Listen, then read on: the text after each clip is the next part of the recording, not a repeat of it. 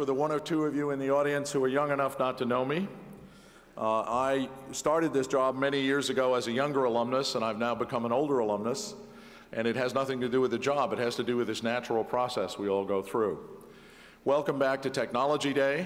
For those of you who are my contemporaries or a bit older, this is Saturday morning class. For you young people, when they softened up MIT, they don't have Saturday morning class anymore. But we're all accustomed to it. And in the thing we call the real world, which is not MIT, there is always Saturday morning class. My job is to welcome you all, to get you in your chairs, and to introduce the man who is a gift to us, the second gift to us from the University of Michigan. We had a great president given to us many years ago named Jerry Wiesner from the University of Michigan. And lightning struck again a number of years ago when Chuck Vest joined us. Without any further ado, Chuck Vest, president of MIT.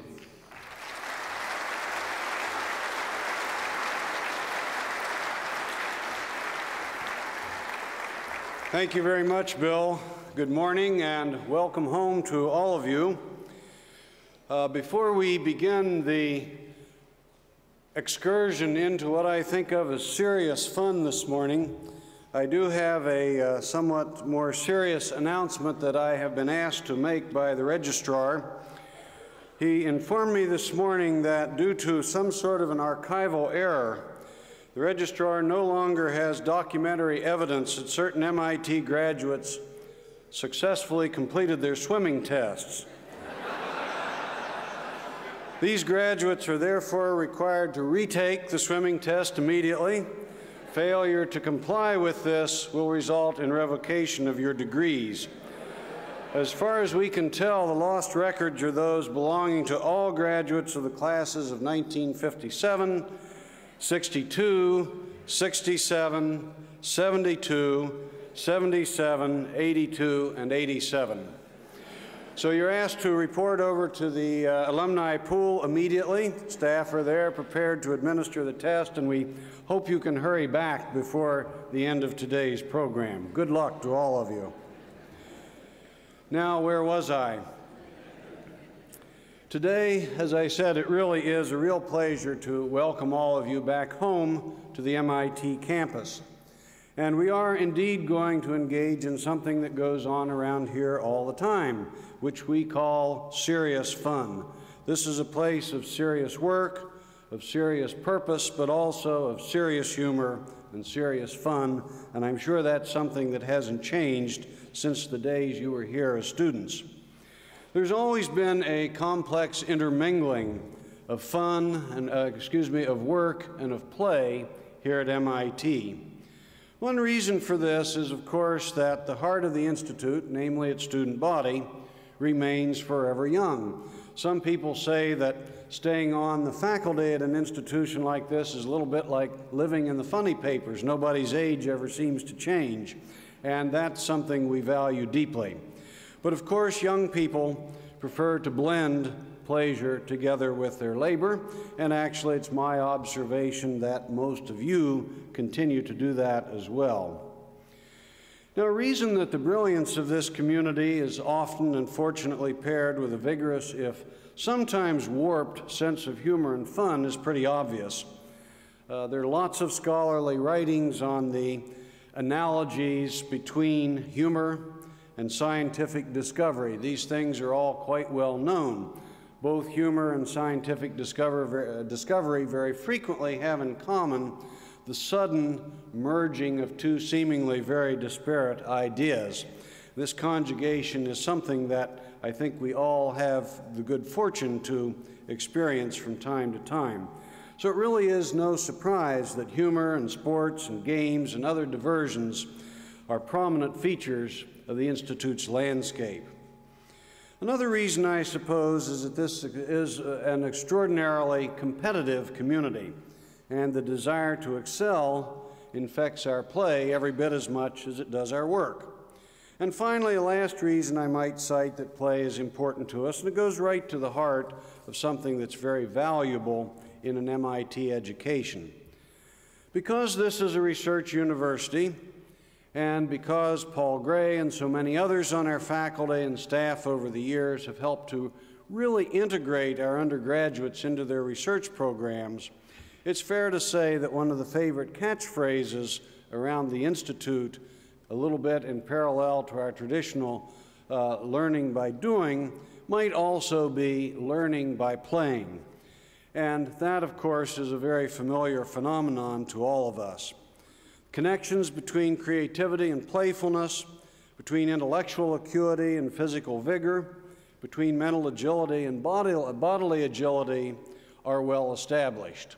Now, that's what I was told to say, but as I was thinking about it this morning, I came up with a few counterexamples to that statement that I think I could cite as well. But on the whole, it's correct. It's for this very reason that we invest so heavily in facilities and programs for both physical and mental recreation. And it's also why our students and our faculty and our staff invest so much of their time and energy in these vital, rewarding, and stimulating pursuits. Let me expand on this just for a moment by saying a couple of words about MIT's athletic programs. Among American universities, MIT ranks a close second to the number of varsity teams it fields for intercollegiate competition. Harvard beats us, we understand, by 2 squads. We field about 39, and they have 41. This is a truly extraordinary number if you stop to think about it. By the time they graduate, around a quarter of our MIT students have participated in varsity sports, often reaping the rewards that come from teamwork, from training, from challenge, and from competition. In fact, one of the anecdotes that I tell people that I come across around the country and world who really don't know a lot about MIT, which to me explained a lot of our spirit when I first came here, is the following. Becky and I follow a tradition that Paul and Priscilla started of hosting our seniors for dinner, in a series of 8 or 9 evenings at the President's house in February. In my first year here, I was sitting at the table next to a very petite young woman who was graduating in physics. And I asked her what she was interested in doing in addition to physics. And she told me that she played women's varsity ice hockey. And I said, well, that's really terrific. And trying to make a little small talk, I said, did you play ice hockey in high school? And she looked at me very seriously and she said, President Vest, I couldn't even skate when I was in high school.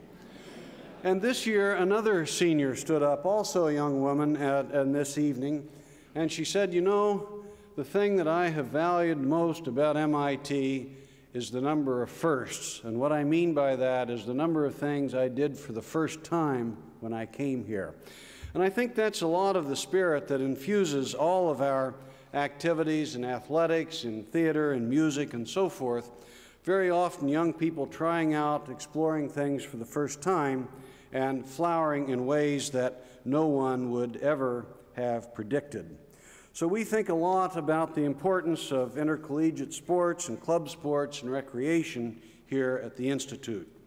In addition, of course, there are, as I said, intramural and club activities of all kinds: the workout rooms, the swimming pool, the tennis courts, the squash courts, the basketball courts, the playing fields, and all the other facilities that MIT students have at their disposal are very important elements of the campus. And of course, beyond athletics, there are countless other opportunities for our students to learn by playing, literally, in music, in theater, in dance, in art. And of course, what begins as play, and that was really the meaning of my couple of anecdotes a moment ago, what often begins as play ends up in deep intellectual and artistic exploration and creativity. And as if all this weren't enough, we offer another resource that provides considerable opportunity for ingenious play. Our students have virtually unlimited access to the use of the internet. At MIT, the use of computers and the World Wide Web, which of course we manage here, are not only essential tools of education, they also provide whole worlds of recreational opportunities, and every now and then some of these are even constructive. Given the enthusiasm with which MIT students, faculty, and staff alike have embraced the Internet and the World Wide Web as a tool for both work and play, it's no wonder that just a few weeks ago we were ranked #1 most wired college or university in the United States by Yahoo, the Internet Life online magazine. We're still not sure exactly what this means, but we love things that say we're #1, so we're going to accept it. In all these ways, and in a good many more, work and play are in fact intertwined in the pursuit of knowledge here at the Institute. It's a tradition of which we are proud, and for which I believe we will continue to write new chapters. And I think that will give you a little sense of what this morning and the day are really going to be all about. Now, we're going to continue this morning in a pretty informal manner. We're not going to have a lot of very lengthy introductions. In a moment, I will introduce our very first speaker of the morning, and he will be followed in succession by 3 others. Seymour Papert of the MIT Media Lab, who I think is known to many of you as the originator of the LOGO program, someone who has devoted a career to merging the cognitive sciences and computing technology with a particular emphasis on learning, particularly by children. Seymour will be followed by Ed Crawley, the head of our Department of Aeronautics and Astronautics, a person who conducts a lot of his playtime a few thousand feet in the air with no motor. And I don't know, Ed, if you're going to say anything about that today, but Ed is indeed a glider pilot, soaring pilot, and I think has been just a terrific driving force, sort of bringing in the new generation of engineering education at MIT, as has the speaker who follows him, Woody Flowers, who, if anyone can say that the following speaker needs no introduction, it surely has to be Woody, so I'm not going to say anything more about Woody. Our first speaker, I think, is going to be a real treat for all of us, Steve Jacobsen. Steve received his doctorate degree here in the Mechanical Engineering Department in 1973. Today, he is a professor of mechanical engineering at the University of Utah, but also holds appointments there in both computer science, in bioengineering, and in the Department of Surgery in their medical school. Steve directs the University of Utah's Center for Engineering Design, which has collaborated with a number of corporate partners in creating several of today's most exciting and advanced applications of engineering technology. His career as a teacher and a technological innovator offers ample proof that engineering, of course, can be useful, but it also can be fun and fascinating all at the same time. Steve.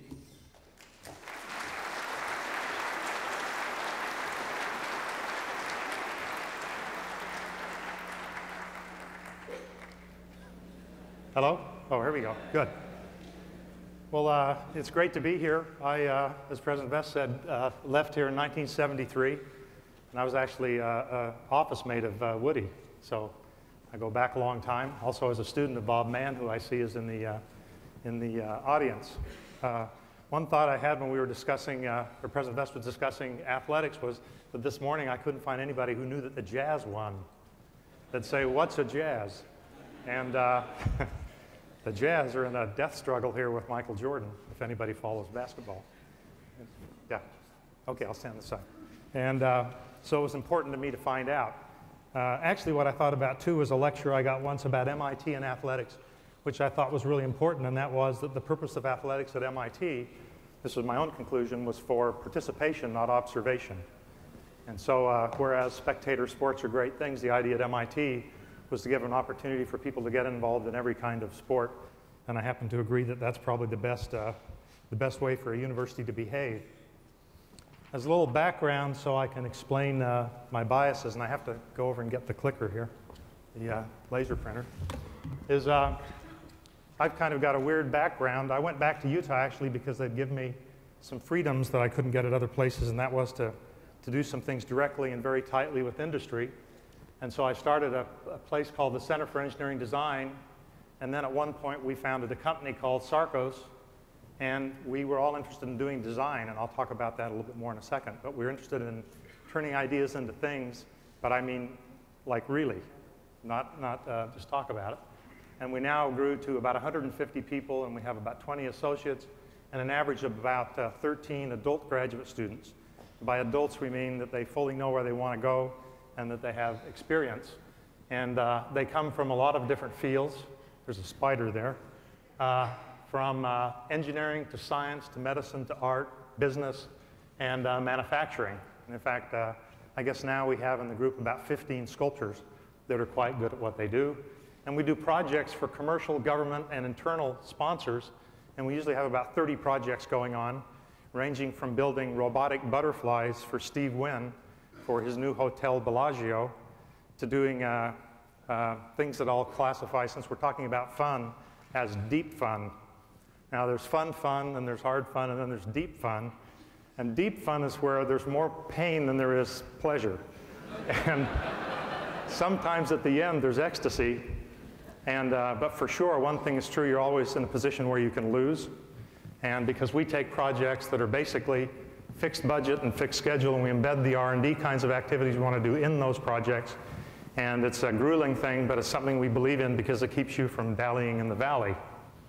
We do commercial design, not designology. And we believe in all methods of design, CAD/CAM for sure, and then one that I used to talk about, which is called PodPalm. And PodPalm is plain old design, plain old manufacturing, where you think. And I have a personal bias for computers and against computers. The thing for is they're facilitators, but the thing that's bad about them is too many times you believe them. And so if something comes out of a computer to us is just a prototype. It's not gospel. We get involved in a lot of different areas, and I have a reason for talking about this, but you can't read all these, and Bob Mann will give me trouble for having too much on my slide. But we get involved in medicine, entertainment, human interactive systems, and microsystems. And that means microcatheters to go in your brain, and we're actually commercializing that now. Programmable drug delivery systems that we're commercializing for things like controlling clots or cancer or whatever. Some diabetic catheters, artificial limbs. The artificial limb project started here. Entertainment of all sorts, a lot of casinos, Disney, Jurassic Park, Universal, and so on. Robots to go under the sea. And since all of these things need sensors and computers and actuators, we do a lot of work in microsystems, and that is using modern technologies for miniaturization to build interesting systems. And also you'll see as I discuss things, and this is sort of a plea to schools to not have areas so nicely defined. One nice thing about MIT was they didn't really see departments as the only place you could work. And so at Utah, I got involved in a lot of places, and I just want to announce it since I've also got a position in surgery. I do cheap surgery. So if anybody's got any problems, see me after. But we get involved in machines that take information to control them, and that sounds like a trite term, and it's a horrible statement, but it means machines that basically use sensors, actuators, controllers, structures, and conduits that have high levels of interdependence. And you'll see when you see the robots that there's sensors, actuators, structures, controllers, and so on that all work together, and if any one little part doesn't work, then they don't work. So they're nightmares. The Disney robots we built had up to 50 actuators and 100 sensors in a single robot, and you can see when one of them doesn't work. When we did the project for European Disneyland, it was 9,000 sensors, 4,000 actuators, all sorts of computers and structures and so on, and rubber faces and clothing and so on, and so it all had to work. We also believe in design tools using computers, and again, you can't live without them, but you can die with too many of them. So today we were going to talk about technology at play, and you can interpret that a lot of different ways. And we talked in the title about sports, games, and toys, and we've been involved in some toys. Oh, I didn't bring one up with me, but some Mickey Mouse watches and some little shooter systems and so on that actually are quite technical devices, but they're toys. But we sort of led away and got involved in some other areas, which are theme parks and casinos and location-based entertainment and exhibitions and shows. And we've had some rather sizable projects in those areas. And just so we don't go to sleep, I thought I'd show you just a short clip on tape number 3 of this fellow. This is one of the sculpts for Jurassic Park, the ride, and he's in clay, and I'll show you how we come about having those. But he's really wonderful, isn't he? He's so big and fully packed. Why don't you show tape 3, please?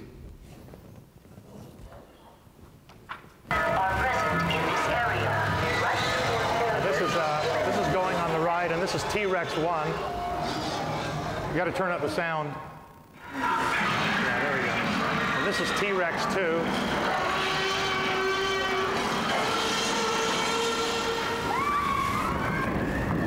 See another shot. This is coming out of the bottom at about 60 miles an hour.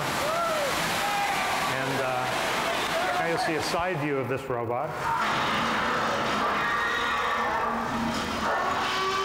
And you'll see some people in a second moving around to show you the size. You can turn that off now. Just put it on pause. So, and we'll get back to that kind of thing, but just to give you a little preview, those are really not unserious fun. He's 80,000 pounds. He's above the clients or the guests, and he comes out over them, and so he has to work all the time, and he has to be dynamic and so on. So the process of achieving him was not straightforward.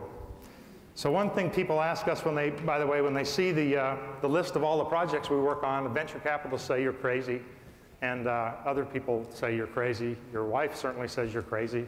But we're sort of addicts in the place, and you have a lot of them around here. I tell people usually MIT's sort of full of addicts of various kinds, addicted to their work. But we actually talked about it in our group of maybe the 50 central people, and says, why do we keep taking these projects? The last one that came to us, they wanted us to do Godzilla, giant new kind of Godzilla, not a big furry bear.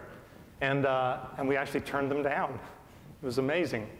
But we decided we love machines, not more than our families, but the whole process of scheming it takes to define a new machine, and the teamwork necessary to build competitive systems. And I emphasize competitive because the things we do are competitive, and they're economically competitive. Understanding the technologies and the manufacturing methods required to make them. If you take a look at the T-Rex, there's every kind of computer process to analyze them.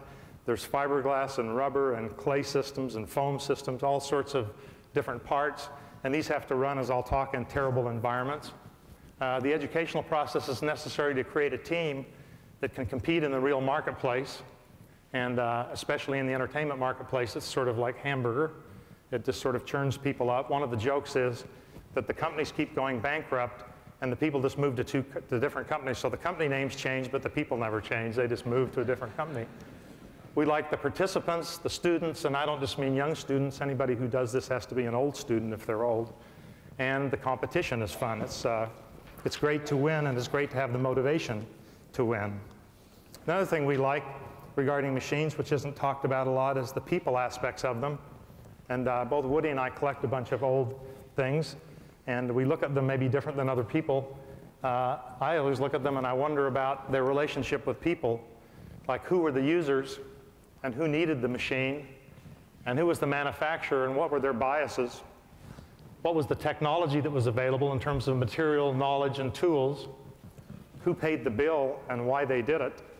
And what was the price and why did they pick a particular look? I always think I was mentioning Woody about Harley Davidson motorcycles. They're clearly not motorcycles, but I said they're sort of a rolling American trophy, which is wonderful too, and it's perfectly great to have them. But if you do start thinking about machines in those ways, I think you understand that we're not any smarter now than we were there then, and they were as smart as we are. And what you do is you work with the tools you have. Scientists have a certain role, which has to do with discovering nature, issues in nature, and also finding a discovery suitable for their tombstone, some immortal result. And engineers take that information and refine it for use. And designers, though, just try to do the best they can at the time with the tools they have and with the things they have. And so it's a little bit different field. Well, how we began doing this kind of thing, how do we get an entertainment, was an evolution. And it started actually with the Utah arm, which actually came from MIT. And we built this arm based on some control strategies developed here. And it's been a very successful arm. It's an electromyographic arm that you put on your body, and it picks up the signals and is controlled automatically by the flexion of remnant muscles. We then did another project with MIT's AI lab called the Utah-MIT Dexterous Hand. And this is a hand that has 3 fingers, just like Mickey, and a thumb, and a master. And this hand will do anything this master tells it to do, or that a computer tells it to do. And it was an interesting study. And that got us into building systems undersea. And this is the best teleoperator in the world.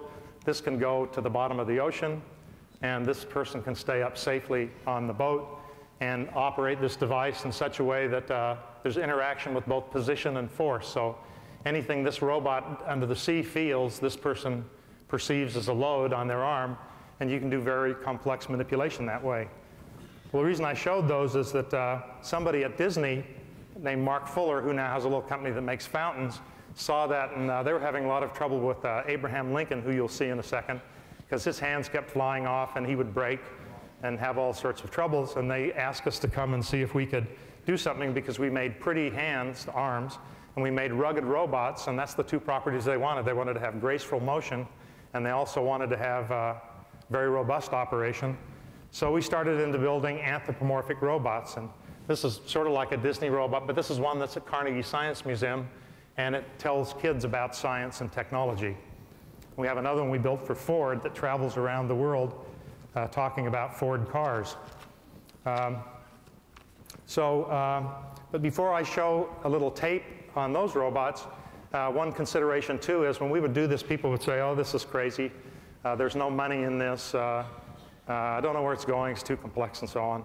But actually, we found out that if you want to be in this field, and if some of you are students or the parents of students, there's some rather startling economics, and they're growing rapidly, as I guess we have less war and more fun. But I got these numbers, and I won't stand behind any of these numbers. I got it from our marketing group. But numbers for some of these designations: theme parks, 5 billion; arcades and video games, 4 billion; family fun centers, 4 billion. We don't do bowling, spectator sports, box office, or live entertainment, but the numbers get to be good enough to do something in. The artificial arm market's not very large, and people say, why did you do that? And we say, because we wanted to.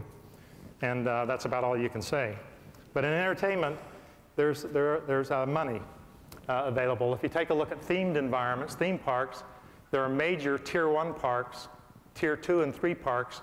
There's over 200 Tier 2 parks, and over 1,000 Tier 3. And of the major theme parks, I think this adds up to 43 or something, but Disney has 4, MCA Universal 3, Cedar Fair 4, Paramount 10, Six Flags 10, Busch 11, and Premier 10. And there are other entertainment opportunities going on that are absolutely enormous. If you take a look at Bellagio Hotel in Las Vegas, it's now going to be $1.6 billion. Japan's putting in a place together with Lottie that's $2 billion. And the things that go in them that we get involved with look like this. And this is just the United States right here. But coasters now are running pretty big amounts. If you see a big roller coaster, it's $1.5 million. If you see some people movers, 1.2. If you see a lot of rides, end up being 1.7, strange kinds of rides like water rides and so on. So just in the little attractions that go in parks, there's a fairly sizable number. So it is a field, is one thing I'd point out, and it's growing. And I don't know why, but people want to go have fun together, or they want to be voyeurs, or have riskless risk. I think riskless risk is a big thing. People like to get into something that makes it seem like they're at risk, but they're all strapped in. Escapism, dating, distraction, whatever it is, it's growing. And another thing that's happening that's interesting for somebody who works in this field is it's changing. When certain of the big companies controlled everything, there was almost no more brutal place you could go as a vendor. Okay, no more better place to be abused. But things are changing. The field is growing 15 to 25% a year, and it's actually more than that. Las Vegas hit 30 million guests last year, which is amazing. They have a very small number of people there in comparison. The attraction prices, as I mentioned, are increasing. More parks are being built. Just like I said, one little park, $2 billion. A broader client base is weakening central control. So now, actually, as a result of that, producers can get a piece of the gate.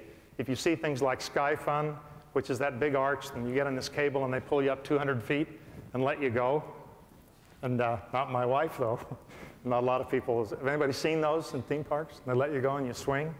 It's pretty amazing. Those are a lot of money, and people pay $25 for the ride. So in addition to getting into the park, you got to give them $25, and they swing you, and you are adrenaline depleted after that. I don't know what it does, but it disturbs you a lot. But he can get a piece of the gate, and actually now it's becoming a technical game, and this is important to say. Patents actually work. Before it was just sort of build a little game that you can hit these little gophers and they go down a hole. But if you look at what's happening now, it's getting very technical, and also some people say these markets are less susceptible to recession, but I don't know if that's true.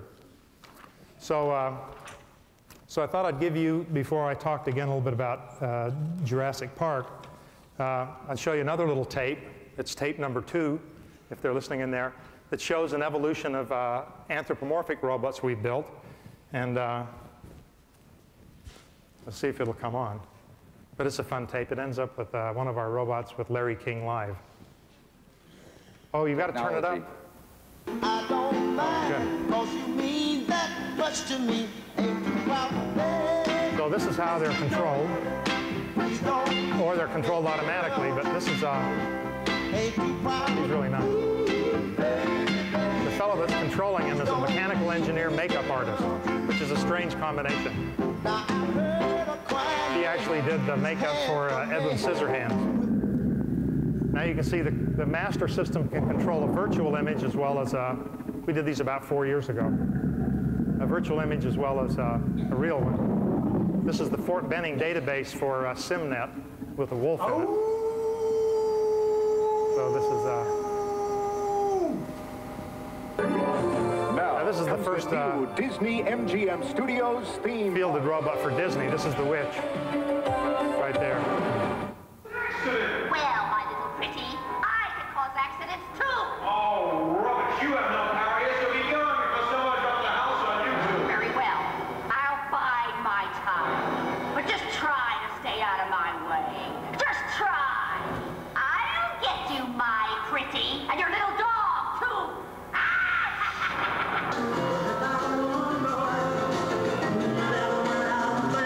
This one has 50 actuators and 100 sensors.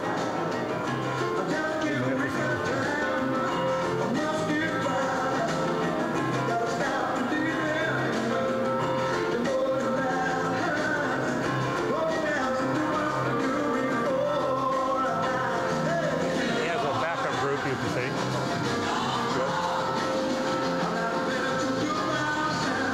No work 24 hours a day, no breaks. We also did the insides of part of King Kong because he was having trouble with arthritis.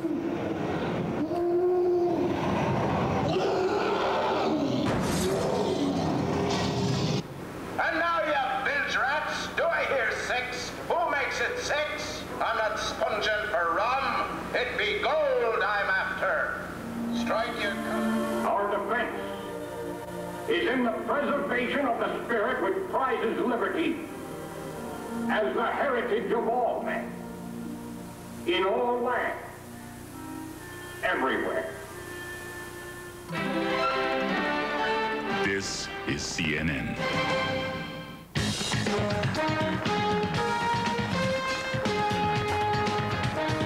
We're at the International Auto Show in Detroit. It opens tomorrow.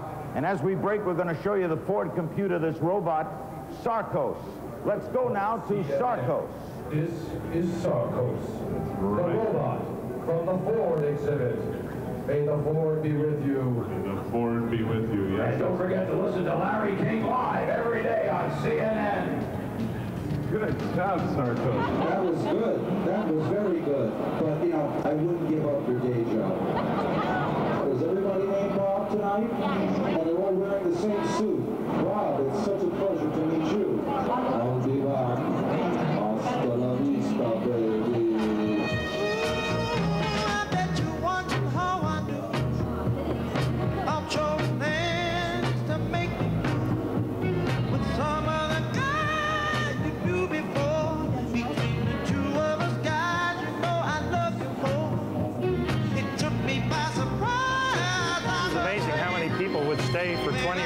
minutes and talk to the robot, but actually they were talking to a New York stand-up comedian, Tommy Cohen, who is at least 60% of the value here. He's really a great guy, and you'll see him in a second describe how he operates the system. I would like to take our viewers behind the scenes to find, yes, to see how you actually work, where all these wires go, and how you are managing to look so, excuse the term, human.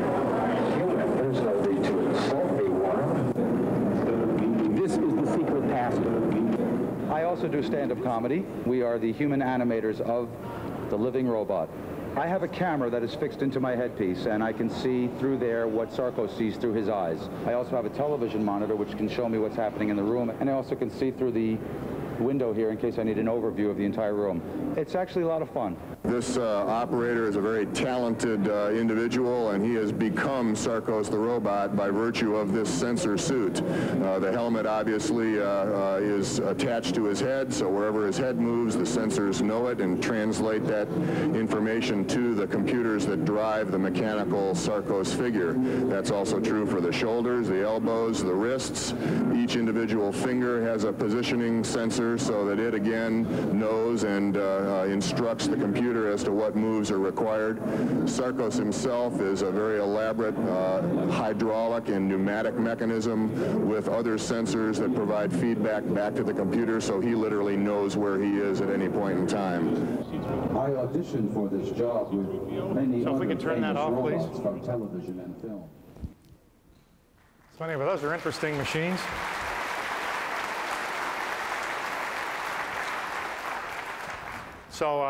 So we build a bunch of these machines, and I'll talk a little bit later about where we're maybe going to go with them. One problem is not anything to do with the technological performance, but its cost. A typical one like the Joe Cocker robot is $250,000 to $400,000, and you don't make a lot of money in entertainment doing that kind of thing. These are very, very complicated machines, and they're sort of one-off many times. We built 16 robots for Jurassic Park, which was a ferocious project in terms of pain and suffering. It was really deep fun. And, but they were mostly all different. And just for the review of that whole thing, the things you have to do, the size of them range from the size of a chicken, the little compies, if you remember the movie, up to 80,000 pounds for the T-Rex, and I'll show you some more about that. We built 16 systems plus all sorts of support equipment. They're not like movie machines, which can, but we can never build a spider. Anyway, they're not like movie machines where you can just make it run a couple of times and take 15 shots and then pick the one you want. They have to wake up each morning and they have to run essentially 365 days a year, 16 hours a day, on and on and on with silicone skins and so on. So it's a grueling environment. Water, chemicals, heat, steam, plants, and on skin exposure, UV, direct sunlight, water, chemicals, mechanical flexing, and so on. It's about the worst environment you could imagine. And we were supposed to have only 3 robots that were in water. And water, by the way, for anybody who doesn't design machinery, is the worst thing on Earth. I mean, it's caused disasters in our place 4 times, distinct, horrible disasters, because we underestimated that water can get into everything and then destroy it. And so having the skins in the machines now and bathed in water is a very tough situation. I guess the guys from the Navy know that because they're always painting things. But the movements had to be fast, graceful, and impedance controlled. The person who did the programming for that T-Rex, and that's not the best program, but that's the only one I could get, is a guy named Davey Feighton, who was famous at Disney. And he programmed Joe Cocker, and he also programmed Buzz Lightyear for the movie Toy Story. So he's got a very beautiful sense of the way things move, and he did a lot of the robots there. So you have to, in addition to doing the technology, you have to get an artist who can see the way things move very well. And it's a demanding design from the standpoint that everything had to be approved back and forth up the chain from Steven Spielberg back down to the lowest person, back up to Steven Spielberg. And the reason we did a lot of the sensor suit work that you saw, the little suit to run the wolf, was actually during the project in the beginning, the suit drove every dinosaur that we had, and they did lightly rendered systems and would do choreography. The artists from Universal would come up and do choreography on the robot, and then it would go to Spielberg and his crew to see if they liked it and go back and forth. because the hardest thing in the beginning was getting a consensus in the minds of two different kinds of minds, which were the technical people and engineers and the artists. You know, the artists would say, I want a really big, mean robot, and that doesn't mean that the engineers knew what they were talking about. And I'll show you what we did to try to solve that. The other thing that made the project tough were things like system complexity, the kind of movements and coverings and so on, many moving parts. I had this one thing, when you see some of these inside, you'll see they have enormous steel parts. And it was because they had this arbitrary rule we could never pass, was that we could only use steel, and we could only go to 5,000 PSI in any weldment. And so things got big. There's a lot of surrounding structures and conduits, safety of guests and staff. The time and budget was short and thin. The sponsor, we had 20 different management interfaces with the company in 2 years. And then, so again, it was sort of deep fun. So the way we started out was generating wireframe models of all of these systems, into which we put skeletons with these little red actuators, because we decided we were never going to get anywhere with the customer unless they could shop. Everybody likes to shop around. Would say, this robot's going to cost $1 million. They go, what? You know, and you couldn't do anything but argue with them until you could say, okay, here's a tail, and this tail has 1, 2, 3 degrees of freedom, and so it goes like this. And they say, well, we want a really slinky serpentine tail. So you build a model with 8 actuators, and it would go just like a snake. And then would tell them that that was 80% more. They say, oh, we don't want that. So we'd go back and forth and back and forth, and we could make all the changes in the virtual world. And what we were doing that was really interesting from an engineering standpoint was generating a database that everybody agreed with. We then took these databases apart, and the shapes went to the sculptors, and structures to structures people, and the actuators went to the actuator people for simulation and so on.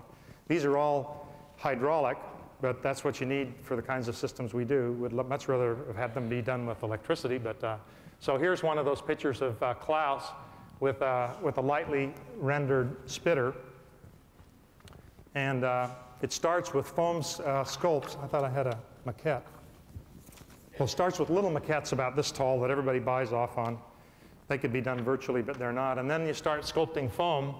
This is a guy named Clay Furchess, which matches what he does. And this is the T-Rex being started out of urethane foam. We're trying to get to the point where we can digitally machine those, but we can't right now. And then here he is. He's very committed to his work. He's doing the work in the mouth. But our joke I was telling Woody is that this is our lawyer. And but what nobody understands is he's attacking the dinosaur. He's got him by the epiglottis, right? So anyway. So, and here's our sculpting team. This was the group that was interesting to watch together with the engineers. And he wouldn't fit in our building, so we had to take his drumsticks off. And we did that, and then started building real systems. And this is him, pieces of fiberglass, silicone, and so on. And then he was shipped to go together with this whole system, which looks like this. So you saw him come out of the waterfall. Well, this big structure holds him back under the waterfall, and then he swings out. This is the waterfall generator. And to give you a perspective about this, this is really more like construction equipment, because there's what a person's like. And that's about where you are when you go over the falls. Because see, right, I don't know if you noticed it, but right as he attacks you, then you tip over and you go 8 stories down and come out the bottom going lickety-split. And again, all of this was done with actually Pro Engineer. And you can see the actuation systems and so on that hold the dinosaur. And just to show you one thing I think that's interesting about the size is you can design things on a screen like this and just think, well, it's just a part. And you see this little triangle right here. Well, that little part looks like this when they deliver it. And so you can see the little pins that are used to put it together, and little studs where some of the linkages hook on. So we actually looked around, and we had to get the biggest crane that existed in California to put pieces of him up on the top of this 80-foot, well, actually 120-foot tower. And we, of course, analyzed everything for our little guideline to not go above 5,000 PSI. And none of us ever liked that. So let me just make a few other comments. some conclusions. We get a lot of technical people that come into the entertainment group, and they don't quite understand, so I told them what somebody told me. You got to remember that it's the story that counts, right? And people come in and they just want to have a great story. And if you have somebody that doesn't know how to do it run the robot that was there with Ford, it falls flat just like any entertainment issue. But if you have an entertainer like Tommy run it, then it does better probably than him alone. And it's interesting because the robot is less threatening. We found various people, I'd go ask them in the audience at the Ford Pavilion or the Ford booth at the auto show why they liked it, and it was surprising how many comments came up that you could trust it. I mean, somehow they trusted the robot.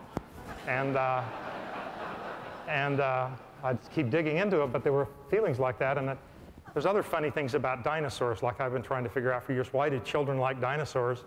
And I decided they like dinosaurs for the same reason I like a guy who's 6'6" and weighs 300 pounds with tattoos all over and pulls up on a Harley and says, "Who are you?" And I want to make friends. And so you want to make friends with things like that. But at any rate, technology can be the discriminator, and it can help you have a monopoly, expanded capability, and fun, but it's just not sufficient. And when people come in engineering school, you got to talk to them about that it's actually true with the car too. It's the story that counts. It's the car the person gets to drive, not the fact that it has better springs. It's also a team sport. It requires a mixed set of broad capabilities from artistic, creative engineering to business, and it's rough and tough, and you better believe it. I'm telling you, I think if you look at the kind of people that run these industries, they're movie people, and they're gamblers. They go, 7, and they bet $200 million at a whack with a movie, and they run it with horrible schedules. I really feel bad for them. It's really a tough life. Now you put them together with a bunch of guys like our sculptors who sit back and say, this is going to be the most beautiful piece in the world, and the clock starts going and the money starts running, and pretty soon the sparks come. So it's a fairly tough environment. Another little comment about technology, since we're talking about technology and fun, it's really confusing what matters. Flash in the technology may not mean true business value, and there's other things that dominate too, like cost and safety. And so one thing I'd tell people that are going to go into this area, you got to think about it. There's some really better areas. If you build catheters for brains and you look at the market size, or pumps for drugs, like for genetically engineered drugs, they talk in some market surveys, I don't know if I believe them, but by the year 2010, the worldwide market for genetically engineered drugs or their application is $400 billion a year, with 1/3 of every doctor's visit involving the administration or use of something related to genetic engineering. And the patent protection's better and so on. But in the end, you get to choose what you do. And the reason we keep doing this is there's this kind of fun aspect or satisfaction aspect in doing it. And so anyway, comments on the future, where these things are going. You see the robots we have there, and you see some interactive devices I didn't show you. We've got mobility interfaces you can get on and run around inside of virtual worlds. We have these little shooter systems that are infrared two-way communicators, digital communicators, but I don't dare show them on the East Coast because they're shaped like guns. And it's in Utah. Or in Montana, my boy went to school at Montana State, and as we checked him in at the front desk, there was a Xerox sheet hung there that said, "All students, check your guns in at the front counter." This was 2 years ago, and I thought back to MIT, something different. But at any rate, we make little shooters that you can point and designate complicated commands to. And if you really think about where things are going, they're going with displays, interfaces, computation, and communication. In other words, how to take a person into the environment. In the little system we did, well, I'll show it to you at Buffalo Bills. It's a flume ride. We made these. Now this is the shape they wanted because it's a 6-gun Western place, and this little gun does an infrared communication with targets, and so it turned their ride into sort of a shooting gallery, and so there's all sorts of things going on with computers and so on. But in the end, it's kind of fun because you go through, and what's really interesting is some of the bad guys that are there shoot you back. The kids really like it because they'll shoot one of the bad guys, and he comes up and squirts them with a squirt gun in the face. So there's going to be more and more interaction in all of these areas. And so a lot of the things that go along with computers are going to help in the area. A lot of mixed environments, and also needs for rapidly changeable attractions. You can no longer, in that business, get a Ferris wheel and let it sit there without adding new attractions. I think most theme parks try to have a major attraction added every year and a minor one in between years. And technology can help with making variable attractions, especially if you do things with a virtual environment. If the displays get better, you can have more changeability. Also, the possibility of mobile systems that can move around. What you'd really like to do is permit the use of more expensive capital assets in smaller attractions, but not have them go stale. If you go to a smaller attraction, and then you go back there 2 or 3 times, I don't know how many people do that here, but your kids probably do. If the same stuff's there, then you don't go back. And also, another area that's going to expand a lot is personal ownership by the guests. So they own the system that they use and can take it home with them or bring it back. In the case of these, we're going to do a thing with something like this. It won't look like a gun anymore. It'll be a personal communicator for the Ford Pavilion. We're going to also do some of these in casinos. So when you check in, you get this little box, and the little box is yours. And you can download money into it, which isn't new, but it'll be new in this environment. And you can use it to open your room and play Keno and gamble, or order your car up from the valet, and the system will have all the information in it relative to you and be cheap enough for you to own yourself. So at any rate, that's sort of a look at the fun side of what we do. Are there any questions? Because we have 3 minutes, I think.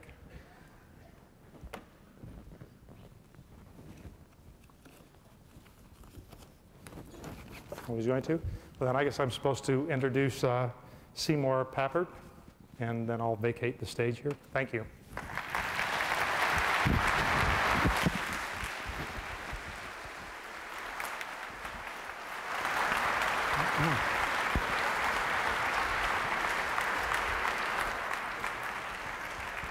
Hi.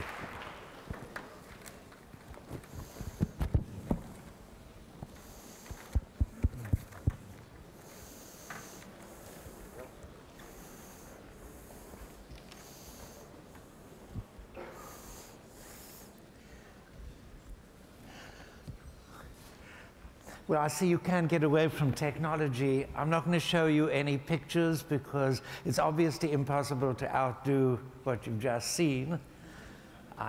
Also, maybe I'm going to be rather more serious than I usually am and the other speakers, because usually when I talk about technology, I try to say it's for fun. It's for a special kind of fun for children.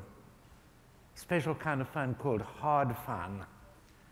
And so usually people don't think of technology like that, and so I try to inject the fun. But I think this time I'd like to inject the serious side and suggest that we are really not taking our children and the technologies that they can use as seriously as we ought to. And by we, I mean all of you. I certainly mean our society and people who think about what I'd like to call the learning environment. And, you'll see, we are slaves to technology. I was asked to move into a place that's more convenient for that camera, but it doesn't seem to be working any better anyway. Okay, so I'd like to start by giving a couple of little anecdotes that I like to tell. Anecdote 1. You see your grandchild, age 3, walk up to a shelf, pick out a videotape, and go and put it in the VCR, press on some buttons, say, some expletive deleted, which means he forgot to rewind it. He rewinds it fluently without hesitating a moment and spends the next half hour immersed in whatever it is, dinosaurs or road construction machines or whatever it might be. And I'd like to reflect a little about the significance of that kind of incident. People often say, well, isn't that amazing that a 3-year-old can do all that, can work that technology? And when it's a 2-year-old and he's clicking on a mouse and making a computer program play, they're even more inclined to say, gee, wow. But in fact, if you think of the complexity of what that kid is doing, either of those kids, it's nothing compared with what they do all the time, just knowing where their toys are kept, how to get them out of that closet, how to put them away at the end, unlikely, but they know how to do it if they wanted to. What we see them doing with these computers and VCRs is very simple compared with that. So that's not the side of it that's impressive. What really is impressive is, well, for me and for anybody even half my age, I think, when I was 3 years old, there was no way in which I could decide to spend the next half hour immersed in dinosaurs or road construction machines or anything that might have interested me. I could explore everything within reach and touch inside the place where I lived, but anything beyond that, I was totally dependent on adults. I mean, I could ask them about dinosaurs, and they might be able to tell me, and they might be willing to tell me, but it's not the same experience anyway. And I think that this is a little pointer to a deep, deep transformation that is taking place in the relationship between children, knowledge, adults, family, society. And it needs to be taken very seriously. There's a lot of talk in the papers, and when people get on to talking about the World Wide Web and the internet, about the danger, pornography, predators, they're obvious dangers. People are scared of letting their kids loose on this in the cyber world. And there's reason for a lot of those fears, but I'd like to suggest that they miss the point. That people worried about pornography on the internet, this is just symbolic. They're really worried about something much deeper that they maybe haven't articulated. And that deeper thing is questions of dependence and independence and the amount of control they have or want to have over their kids, and the control that the kids have or want to have, or the parents want them to have, over the world and life. Kids are getting access to vastly greater and different kinds of dependence and independence. And this is something that, you know, I think is going far enough already to make it irresponsible for people not to be thinking very hard about rethinking what parenting is about, what the family is about, what being a child is about, what we expect from children. That the children can wander off and might run into a picture of a naked person, or worse, is really part of this larger question that children are less dependent on their adults and becoming less and less so. And what is the implication of that? Nobody really knows. And I don't think they're just talking about it's going to solve the problem, but at least it's a step. I'd like to look at this from a slightly sort of more academic point of view, generalized point of view, by outlining a different kind of theory of stages in individual development in relation to knowledge and learning. Stage one, baby is born, and from day one, if not before, that baby begins an active process of exploration. First, its own body, its mother's body, it begins to crawl, it explores the world. And all this is producing an incredible lot of learning. That baby is learning very thoroughly a very limited world, that immediate reality. But it's learning it in a particular way, note. This particular way is by exploration, through experience, driven from inner desire. Everything that's done is meaningful to that child. That's stage one. Stage two begins when the child sees a dinosaur and says, well, how did dinosaurs eat? Or what happened to them? Or whatever question might be asked about the dinosaur. This child has run into, inside the little immediate world, has run into questions about the bigger world out there. And the child has no way to answer those questions except, well, fantasy that can go freely, and that's wonderful, but is not related, not rooted in reality, or asking adults, or accidentally it so happens that there's a piece on television, or the mother happens to read a book, or but on the whole, the child is helpless in getting that knowledge. And so we gradually get a shift in the mode of learning from experiential to verbal, because if you're going to ask and get answers, it's all in words. And bit by bit, it moves away from your agenda to somebody else's agenda. And the ultimate of that is school, where it's entirely somebody else's agenda. There's the curriculum, and that's what you learn, and somebody else is going to decide, here are the textbooks, and there's all this set out knowledge. Somebody's decided that that's what you should know. And so you go to school, and you go through the traumatic experience of, well, I'm going to say this outrageous thing, but I really mean it, giving up learning and adapting to being taught. And being taught is not the same as learning. Well, you go through school, and it's a precarious little journey. It's more precarious than anybody in this room is likely to know, because you wouldn't be in this room if you weren't one of those who survived the journey. Most people don't. And most people in the course of this journey have that drive to learn, curiosity, explore, to know, to be independent, that babies are all born with. They have it attenuated, and it's gone, and that's just a fact. Now, those who survive get something wonderful out of school, namely, they get new ways of access to independence.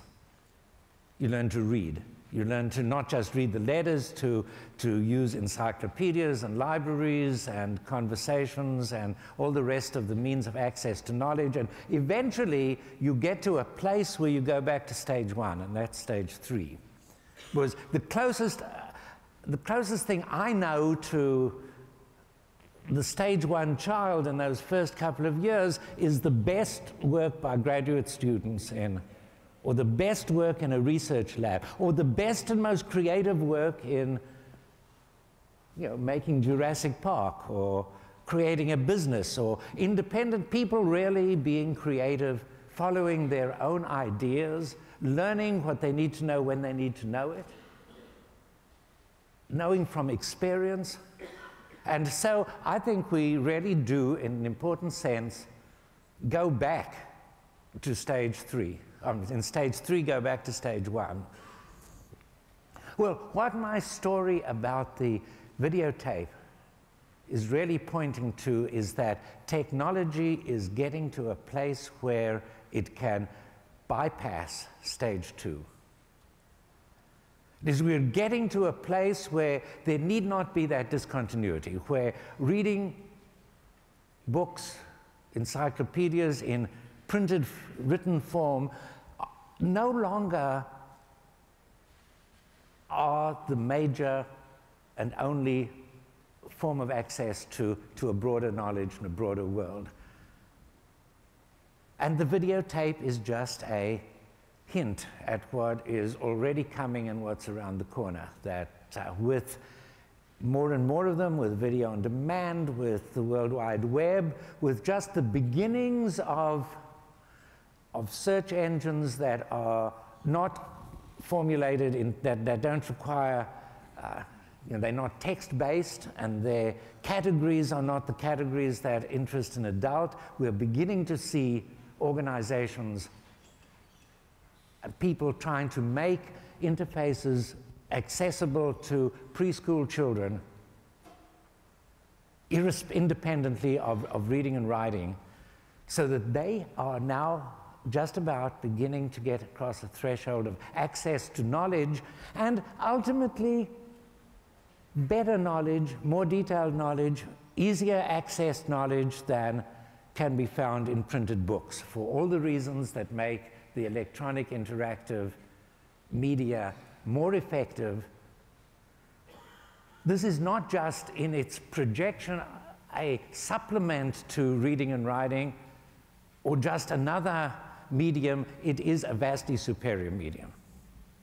Of course, that will subsume reading and writing, and it will always include text in the foreseeable future anyway, but it will no longer be true that so-called literacy, that I'd rather call letteracy, is the essential road towards being able to get more knowledge. I think that we ought to question very seriously, and we will be sort of forced to question more seriously, the importance that we give in our school years to those so-called 3 R's, in reading, writing, and arithmetic.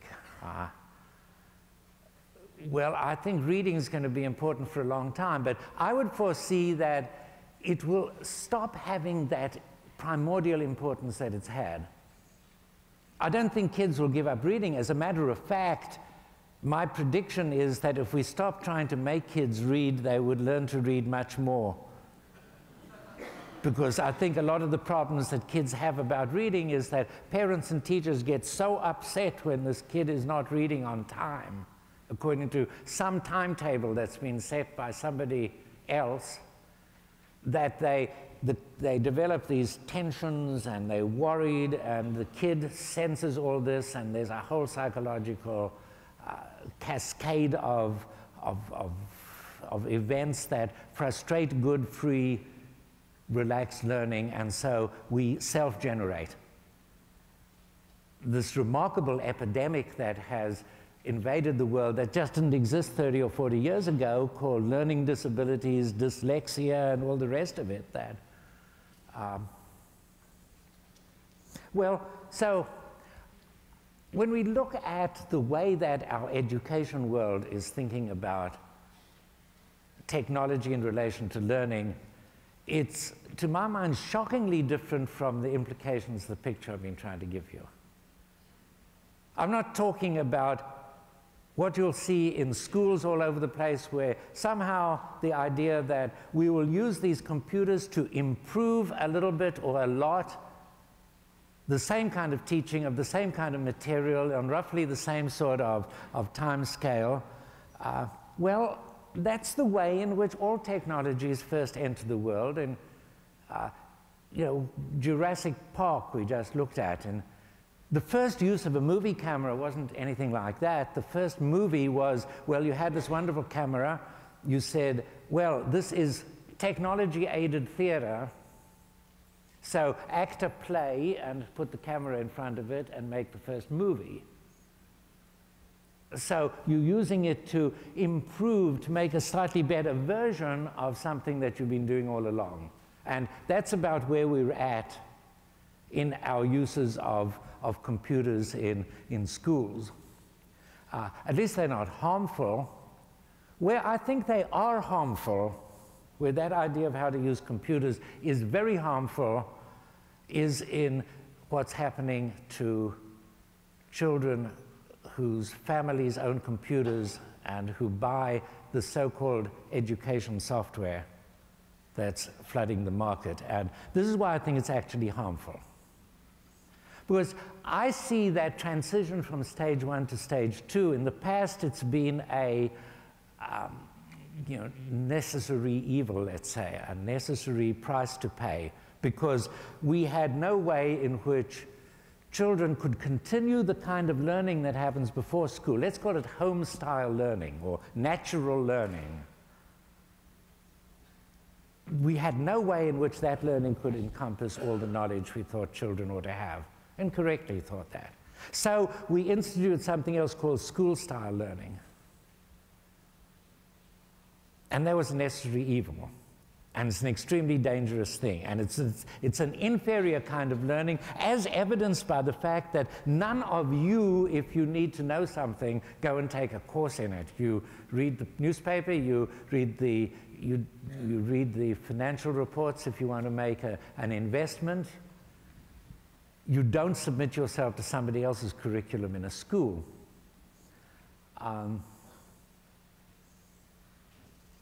So why do we put children through it? Because we didn't have any choice. But now a new thing is happening, and that is most parents, certainly most educated parents, now have computers at home, and a new kind of question is coming up for them. Previously, it was a division of labor that children, certain kinds of things they learned at home. They learned to talk, they learned to walk, to find their way around space, get around the house, get around the parents for that matter, learn to be psychologically manipulative and get some insight into all this stuff they learned at home. On the other hand, stuff like what we call math at school, I just can't bring myself to call it mathematics. This stuff was the job of teachers and schools. Parents never bothered much about it except when they got a bad report card and they had a conference with the teacher. Now, all of a sudden, parents are being flooded with advertising saying, buy this CD-ROM, it will teach your child, it will be such fun, she won't even know that she's learning, she won't even know she's doing math. And there's several aspects of that that I think are bad. One of them is that parents are being asked to make decisions about issues that they haven't thought about. And they're not qualified to make. Although that's the less important. If they would really throw off their prejudices and just think, they would do much better. But what in fact they are doing is succumbing to the marketing device that you will sell best a software that has these characteristics. It must look like school, because in many people's minds, school is the safest way to think about what's good learning. It will serve a babysitter function by keeping the kid focused there without you having to bother about, without bothering you.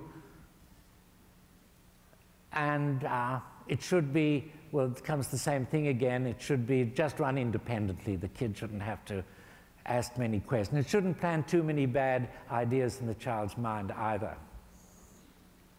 So you buy the stuff. It's the best-selling software. And what you're doing is importing into the home, those early years, the kinds of learning and the habits of learning that previously belonged to the school years. And nobody knows how bad a thing that is. I suspect it's a very bad thing, and I'd like to emphasize that by telling another story about a grandchild. A little while ago, I spent a day in the school of my then 6.5-year-old grandchild, and I sort of hung out in the school. I didn't sit next to him, but I kept an eye on what he was doing. Two things that struck me I've seen often, maybe I should have said earlier, I do a lot of, for the last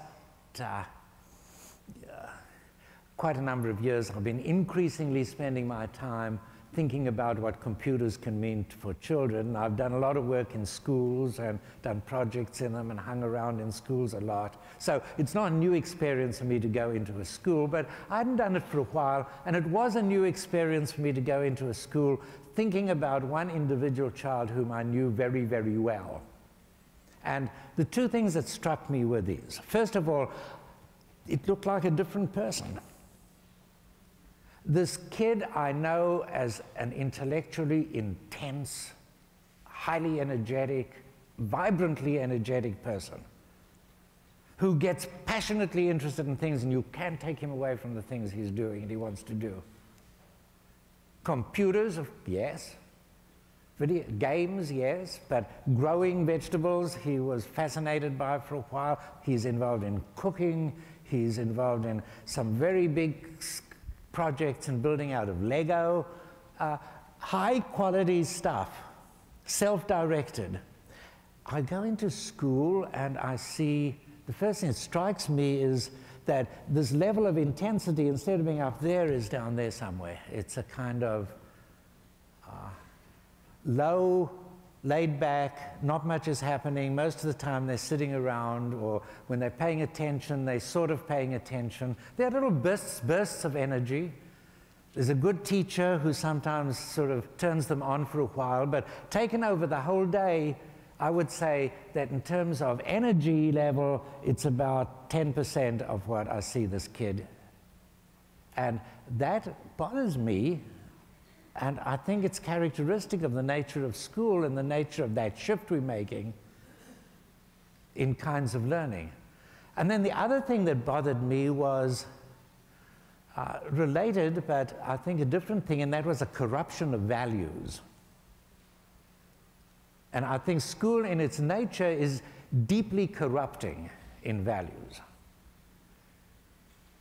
And in this one, the example of that particularly struck me was intellectual honesty and goals, that this kid at home and before going to school would do things because he thought they were important and had a real personal commitment to doing them and would defend it, sometimes much to the, causing a lot of trouble for his parents. And now in school, instead of doing things that were came from his heart and came from deep commitment that he believed in, he was doing things because he got a check mark in a book or a star or a teacher approved of it. So he's being shifted from acting out of conviction to acting out of getting external approval. I can't imagine any worse moral corruption than that. And it's intrinsic in our school system. Some schools worse than others, but it's not that. I mean, some teachers manage to overcome this entirely. I'm not talking about that. Wonderful things happen in some classrooms by some teachers, but if you think about the nature of that system as a whole, these are qualities of that system. Well, how could it be different? How can technology make it different? I've mentioned one way in which access to computers and the web and things like that make a difference. And I want to mention another which I think is just as important, maybe more important, or the two that I'm going to mention are, they get their importance by being put together. And the one that I've mentioned already is what's become the popular kind of synonym for what computer stuff and the network and all this is about. It's information. It's information technology, we even call it. Well, that's a wrong approach, I think, because of what I'm going to talk about in a moment. In 1967, I first came to MIT, and before coming here, I'd had a lot of contact with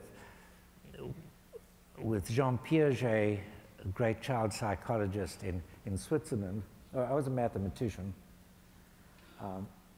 When I came to MIT, I'd played with computers a little. This was in 1964. I'd played with a few computers in Europe and had a few little contact with them. Came to MIT, and I was waiting for, I was waiting for Marvin Minsky to turn up late for an appointment, and there he was. Next to his office was a computer. In fact, it was the first model of digital equipment's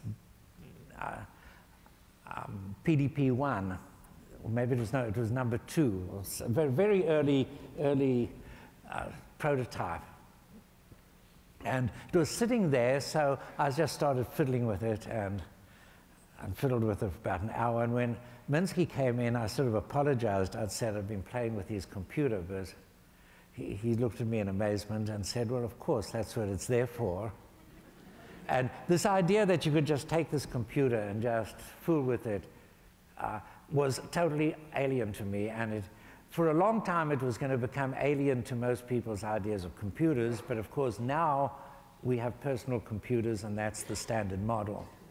Playing with that computer, I suddenly found out that I could take some problems that had been bothering me for years, and with this computer I could get a whole new insight, and in a few days I cleaned up a whole bunch of problems that had been on my agenda. And this was a revelatory experience, and in fact that's what caused me to decide to come to MIT.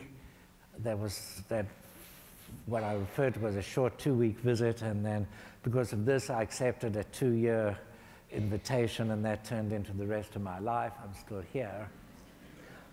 But this revelation planted a little seed in my mind that I'd been worrying for years before that about how can the learning of children change.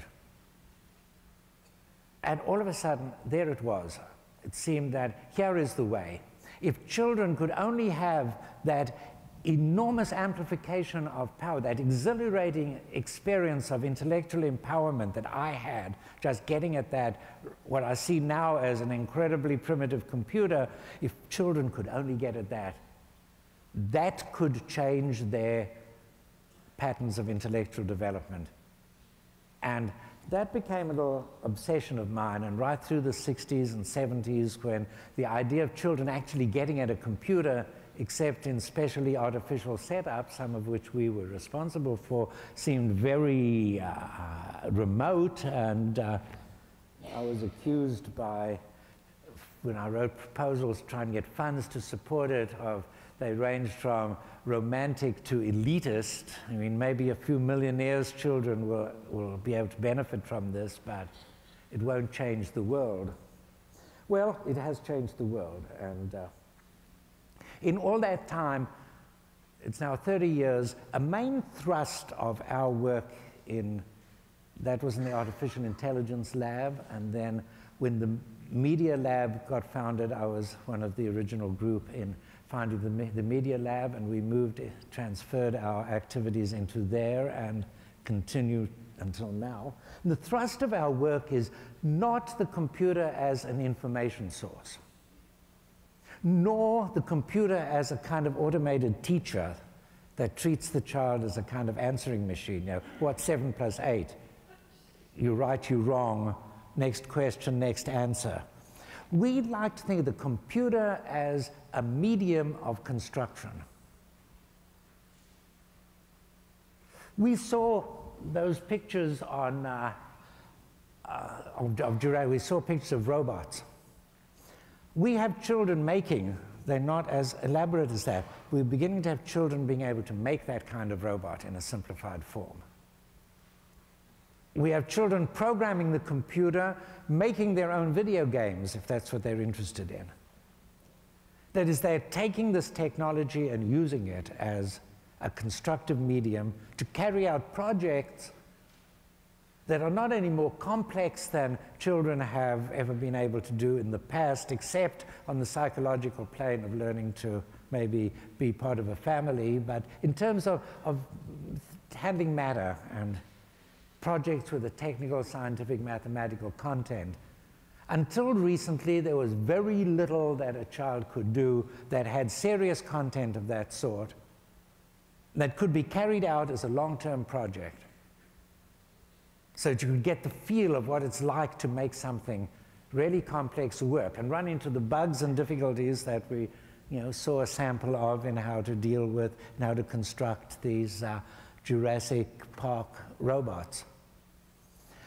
In doing this, we've worked with companies. We've worked especially with the Lego, makers of Lego, and one of the thrusts of our work with Lego has been developing a tiny little computer which you could put inside a Lego model, and sensors, so this computer could know about the environment, could detect light, sound, touch, heat. And so you could make a out of Lego, extended in this way, you could make a real robot that would really do something under its own control with its little brain inside it. And that's been a long, long haul, and I believe that early next year or late this year, they're actually going to put one of these devices on the market. But in the last 15 years, we've been working with children with prototypes of this, and we've actually got some fancier ones that are much smaller. And it's quite amazing what children could do. But as examples of the kind of thing that I worked one summer with two girls, one about 6 to 7 and the other about 8, and we worked together on several afternoons a week for several weeks in the summer. What they wanted to make was a cat and a kitten out of Lego, and they sort of dressed them up, they made whiskers, but also inside the cat and the kitten was real behavior. They were not only constructing structures, they were actually constructing behavior. And the behavior they wanted was when the kitten squeaked, the cat would come to it. Well, how do you do that? Engineers know how to do that. Hardly anybody in our society who hasn't been through engineering school knows how to do that, but 6-year-olds can know how to do that. And they can understand ideas of how to use sensors, how to use the idea of feedback, how to control a process, how to do all sorts of stuff that we teach in college-level engineering courses on control engineering. They can do it, and this kind of stuff is more accessible and easier to learn than the dead language kind of mathematics we try to teach them in school. And it includes it, because in the course of working on making these devices, they run into fractions and decimals and shapes and configurations and all the things that are normally treated like a dead language. In the school math and science classes, they learn like a living language, like living in the country. So they learn math like living in math land, which is the place which is to mathematics like France is to French, where you learn the language by speaking it, not by being taught it in a classroom. And we see in this a transformation of the kind of play activities that children can do.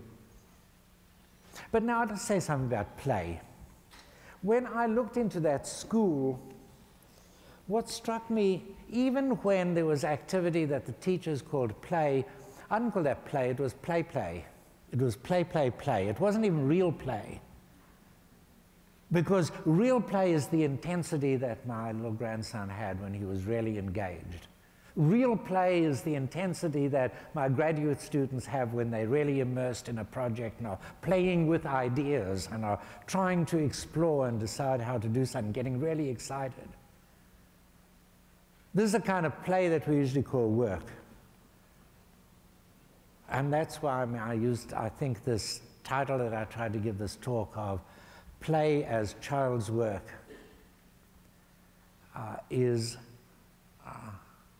I think it points to a degree of seriousness about serious play.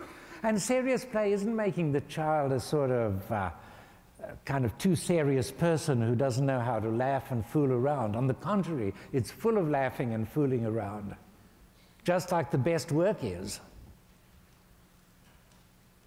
So I think these two things come together. An example of how they might come together is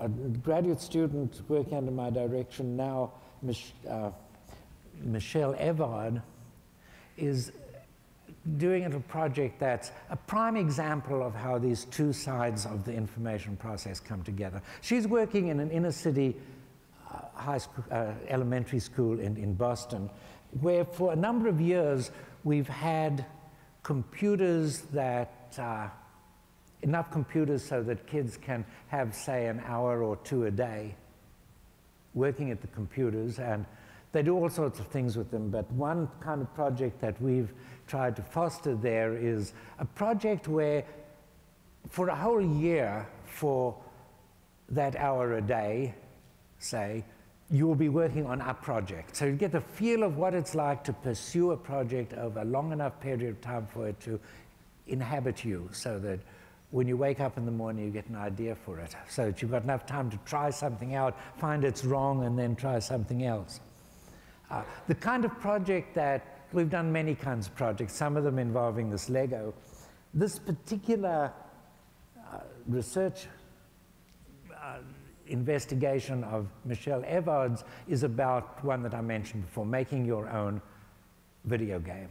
The kids are going to make a game, and together with the game, they're going to make the advertising material with it, the instruction book for how to use it. They're going to present at the end of the year as a kind of game fair, where they and other kids and parents and anyone who wants to come will come, and they'll each try to sell their particular game.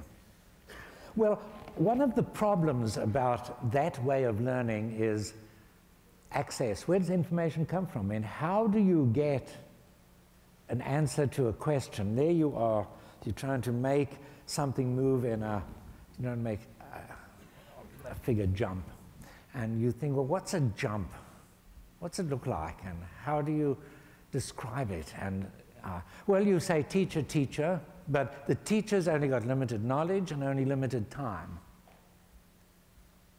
What Michelle Evard's project is about is breaking down this incredible inefficiency of having one teacher to 30 learners or 20 learners. It's crazy. Why don't we have 30 teachers and 30 learners?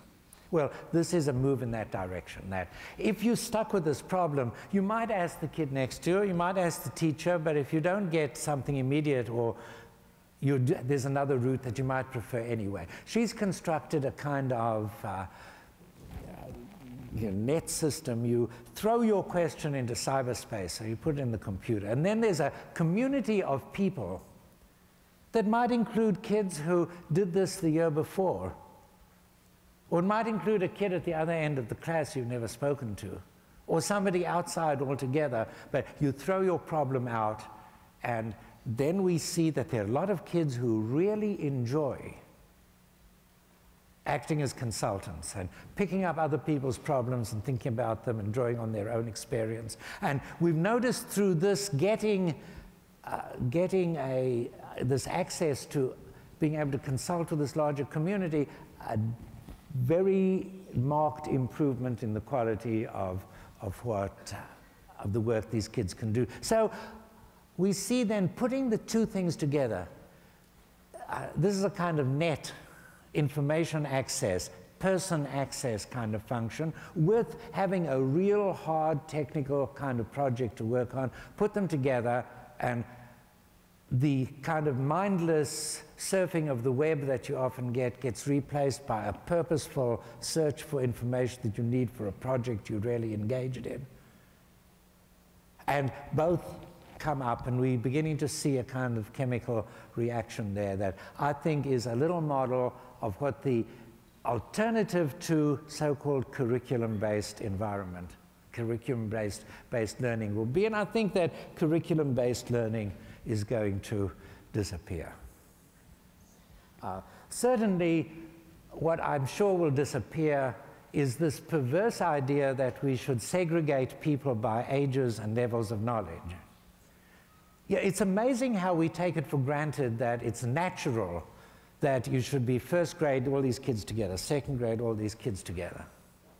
Why? I mean, if I told you to segregate yourself, and I won't talk to you unless everybody between 20 and 25 sits there, but 20, you'd think I was crazy and you wouldn't do it. Why do we do this in school? Now, there's only one reason, and that is that in the past, the only way we had of getting this knowledge out was systematizing it and spoon-feeding it in a kind of industrial production. So what we're seeing there is a production line, old industrial-style production line. And there's no other justification for it. People say, if you ask them, well, it's for socialization. Gosh, well, it sounds to me like what happens is, when you're 7, you spend your whole 7th year learning how to deal with kids of age 7, And then in typical school fashion, you never deal with that again, having learnt it. You get on to the next thing. And you never see a 7-year-old again, because now you've got to learn to deal with 8-year-olds.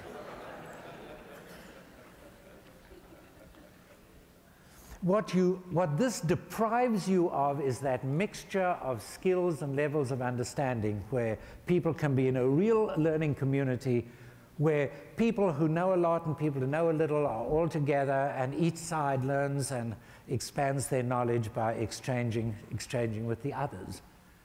And you know, everywhere that's the better thing to do. It's not only in this meeting and your lives, it's in these great old extended families that we so deplore the disappearance of. In one place there'd be parents, children, grandparents, all together, living together, and we thought it was wonderful that these communities existed, and we deplore the fact they disappeared, but they weren't segregated by age. Everybody got richer lives and richer learning because they were all together. And I think the perversion of, I want to recognize well, it's not a perversion. It's only a perversion if you think that that's the natural thing to do. I want to recognize the whole structure of school, the idea of grades, the idea of curriculum, is a way of dealing with a now obsolete or rapidly becoming obsolescent kind of relationship with knowledge and its dissemination. And all that should go. So technology in education doesn't mean using it to improve the system. And it's very hard to get this through people's heads. I mean, I give talks like this to meetings of superintendents of schools, and at the end somebody says, but tell me concretely, how do you think in the year 2020 we will use computers to teach the 4th grade math curriculum?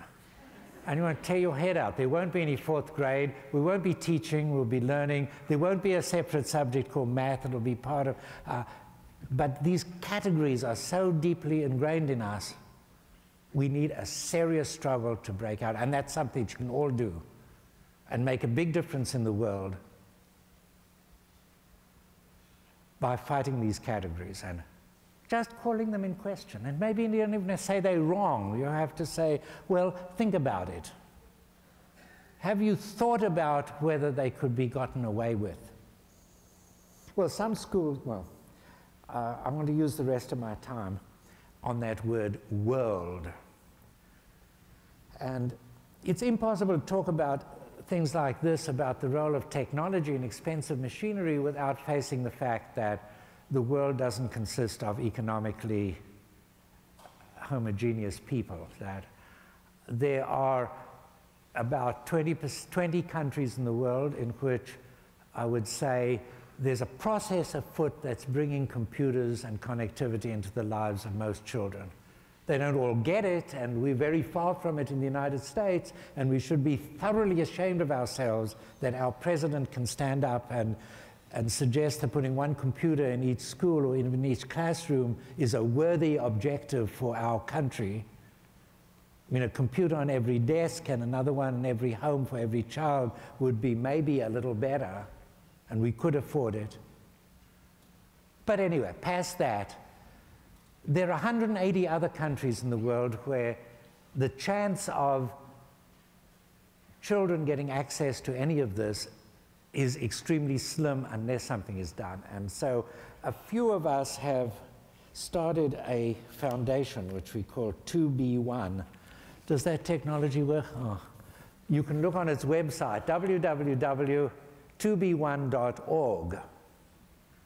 The goal of this foundation is to promote every way we can find of bringing access to computers and connectivity to those parts of the world where, for reasons of geographic isolation, poverty, political opposition, whatever the reason, where there are obstacles.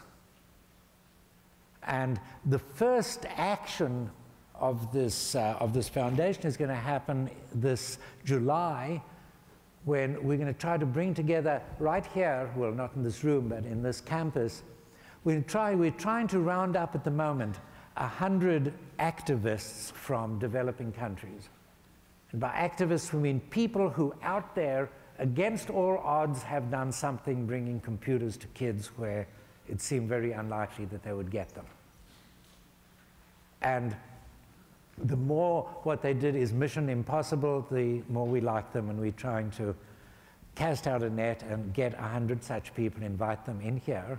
And we would have a 6-day brainstorming workshop where the 100 activists, together with 100 other people who come along with technological knowledge, with experience in organizing, with ideas about learning, with ideas about funding, with other resources, can come together in a mix from which we would like to generate new ideas, spreading the ideas that already exist, the beginnings of a community formation of trying to move this extension of, move this wonderful thing we call digital technology out of the range of the elite countries and elite people within countries to that wider world. And we sort of feel, romantic as it might sound, that children come into the world without sense of hatred, isolation, and that they want to preserve the environment and they like the world they live in.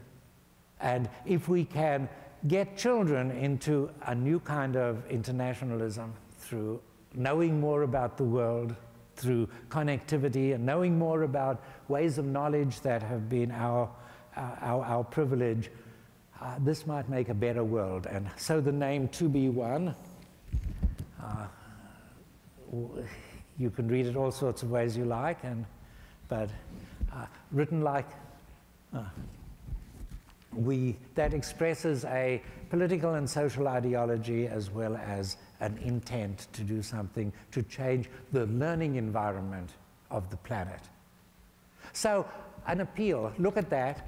If you know people or if you have any contact anywhere, so we can find one more of these activists in some unlikely place, you'll be doing a real service, not just to us and to yourself, but to everybody and next generations of this planet. I think that's the time I'm supposed to stop, so I'll stop there. I don't know how many minutes there are for questions.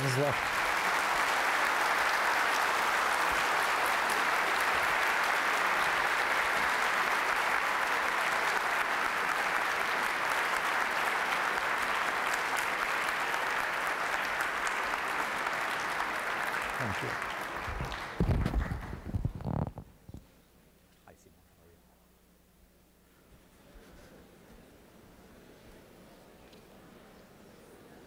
I think it's time for that fine tradition in baseball called the 7th inning stretch. So if you just like to stand in your seat for 1 second, okay, that's long enough. Now you can sit down. Thank you very much. I'm Ed Crawley. That really was just a second.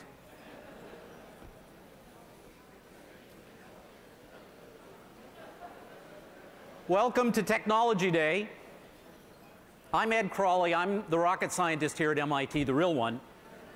I'm the head of the Aero-Astro department. And what I'd like to talk to you today about is airplanes, baseballs, and the fun of flight. Now, to commemorate this event, I've worn my baseball cap, which I wear when I'm flying. Or is it my flying cap that I wear when I play baseball? I'm not quite sure. What do we do at MIT? We develop technology and we invent things that never were. Isn't that what we do? Science is the discovery of things that always have been. Technology is the inventions of things that never were. Theodore von Karman. We encourage learning. Sometimes we call this teaching, but of course the real objective is learning. We make contributions to society and we form the future. Those are modest goals that we have here at Technology. Well, that's what we do, and that's the outline of my talk. So first, to have a short advertisement, I'd like to tell you about my department, which is called AeroAstro, Aeronautics and Astronautics, Course 16, whose objectives are to advance and disseminate knowledge of the principles and conception, design, implementation, and operation of things within its domain. And its domain starts here and goes up. So it includes aircraft, launch vehicles, spacecraft, things that go on the surface of the moon, things that go on the surface of Mars, photons which pass through that medium. We're in the telecommunication business. And of course, baseballs, softballs, tennis balls, and such. Now, is this a surprise that we should think about sports and baseballs in the Department of Aeronautics and Astronautics? I don't think so. You know, go out on Briggs Field on a Saturday afternoon, and what do you find the students doing? Enjoying themselves by playing sports. They go home, they watch sports. You know, of course, all the dorms are now wired with cable TV and the web, and of course, we know what they use those for, which is not getting their homework assignments. It's really watching the Saturday afternoon baseball game. Well, AeroAstro is also exciting and cool. The students really love it.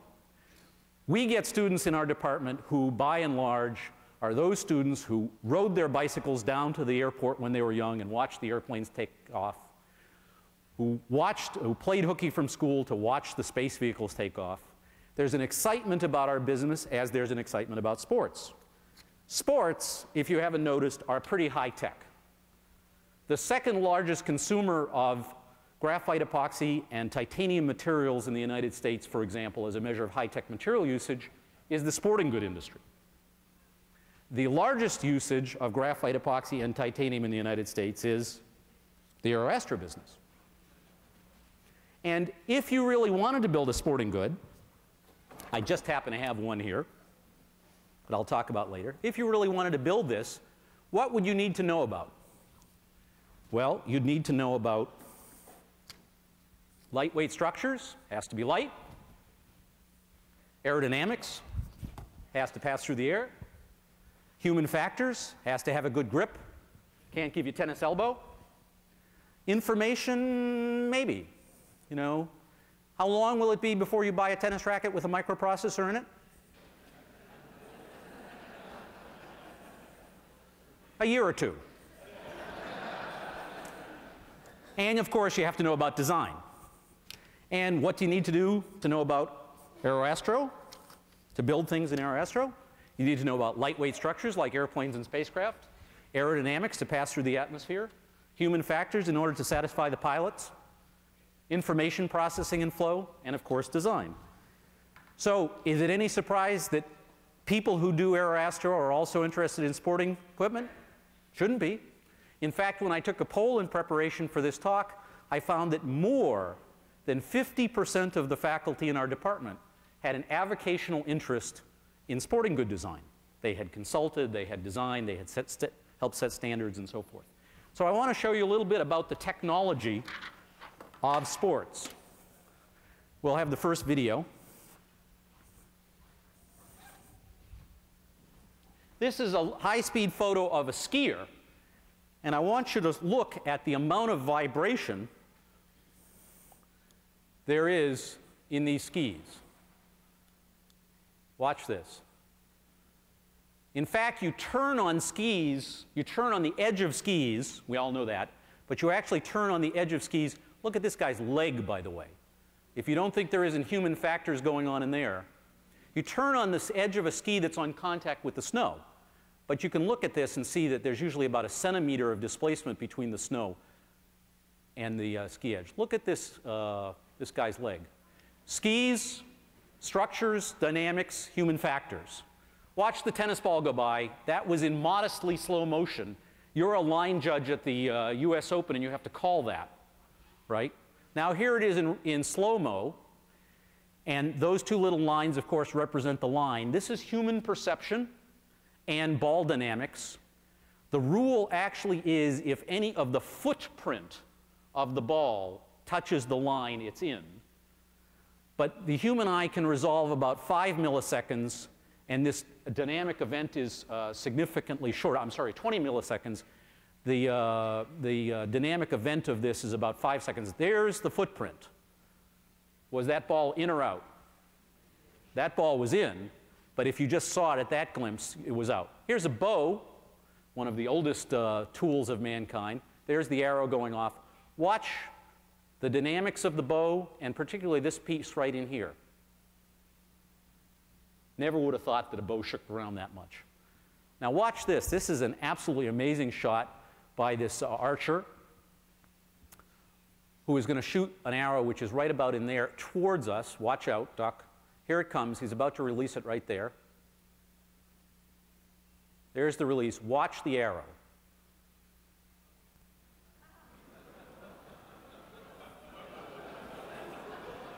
It's the highest stiffness arrow that's made, a graphite fiber shaft arrow. Away from the club's center of gravity, giving the club a very high resistance to twisting. Listen to the claims. Thus, off-centered hits do not twist a metal wood club as much as conventional woods.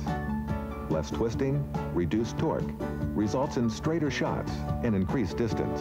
May be true or may not. The external weight placement in metal woods also allows the weight to be placed lower and farther behind the ball than a conventional would. The resulting lower center of gravity creates a more efficient energy transfer of the club head's mass through the ball for more consistent, longer hits. May be true, may not. The metal wood design also offers advantages in increased club head speed through the ball. The narrow hosel and aerodynamic design minimize air resistance, generating greater club head speed.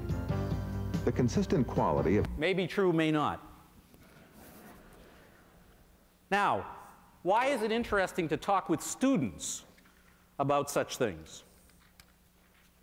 Well, we actually use, through design or accident, the discussion of sporting goods throughout almost the entire curriculum. There are several of us who teach freshman seminars. Freshman seminars are a process now at MIT, if you don't quite remember them, where every freshman is assigned to a faculty advisor mentor who advises them through the freshman year before they designate a course, but also teaches them a seminar. I teach one on sporting good design, and I use it to teach students the business of engineering, which is making products that make people's lives better, in this case sporting goods, because students can get their hands around a sporting good, a piece of sporting equipment. They can understand it. I also subtly use it to show the value of freshman physics. You know, freshman physics is in one of those big lecture halls and they're not quite sure what's going on. So for example, I show them the video that you just saw there, and I let them listen to the claims that are made about that golf club. There were 3 claims. Let's see if we can remember what they are. They were that perimeter weighting the head of the club increases its moment of inertia and causes the ball to go straighter with an off-center hit. True or false? False? I'd like to see you and revoke your 801 grade after the... More or less true. More or less true. If you work out the dynamics, if you have a high moment of inertia club head and you hit off-center, it's less likely to twist during the time of impact. A low CG, low center of gravity, causes the club to strike the ball more consistently and drive it farther, was the claim. True or false? There's no model of the dynamics of a club that I can construct that caused that to be true. And thirdly, making the head aerodynamic increases the head velocity at the time of ball impact. True or false? How many people think false? How many people think true? Well, it sort of depends, is the answer. Let me ask you a simpler question, which I ask my freshmen. What's the optimum head mass for a golf club? Fix the mass of the ball. What's the optimum head mass of the head of the club? All the mass is in the head, by the way, for all practical purposes. It can't exceed a certain amount according to the rules of golf, I think. That's right. Thank you. There's the lawyer. And this stresses an important point, which is that regulation comes into sports just as it does into aircraft and spacecraft. So in fact, you can't exceed the head that's listed in the rules of golf. But aside from that, would you rather make it lower or higher? Well, it depends on your model of the human kinematics, really. If you model the body as something that can produce a constant velocity, you want to make it higher. If you model the body as something that produces a torque, which has to accelerate the head of the club, you want to make it lower. Okay. So are you a torque source or a velocity source when you swing your club? Well, I'll let you think about that. Okay. But lastly, and certainly, letting students think about sporting goods, like letting them think about anything, in fact, is an outlet for their creative instincts. Let me show you the final assignment in my freshman seminar last fall, which was to design a new sport. Let's forget about a new tennis racket. Let's design a whole new sport, right? This was the idea they came up with. First, they said the fastest growing sport amongst our generation is lacrosse. I didn't know that, but it indicated to me that I had taught them to think about market factors, which was a valuable thing to learn. Seems like an obvious lesson if you ever tried to sell anything, but not if you're a freshman, perhaps. Then they observed that lacrosse sticks are hard to use and hard to learn to use, so they redesigned the lacrosse stick using 801 freshman physics. That made me happy. But then they observed that essentially sports are a way to represent on a small field warfare.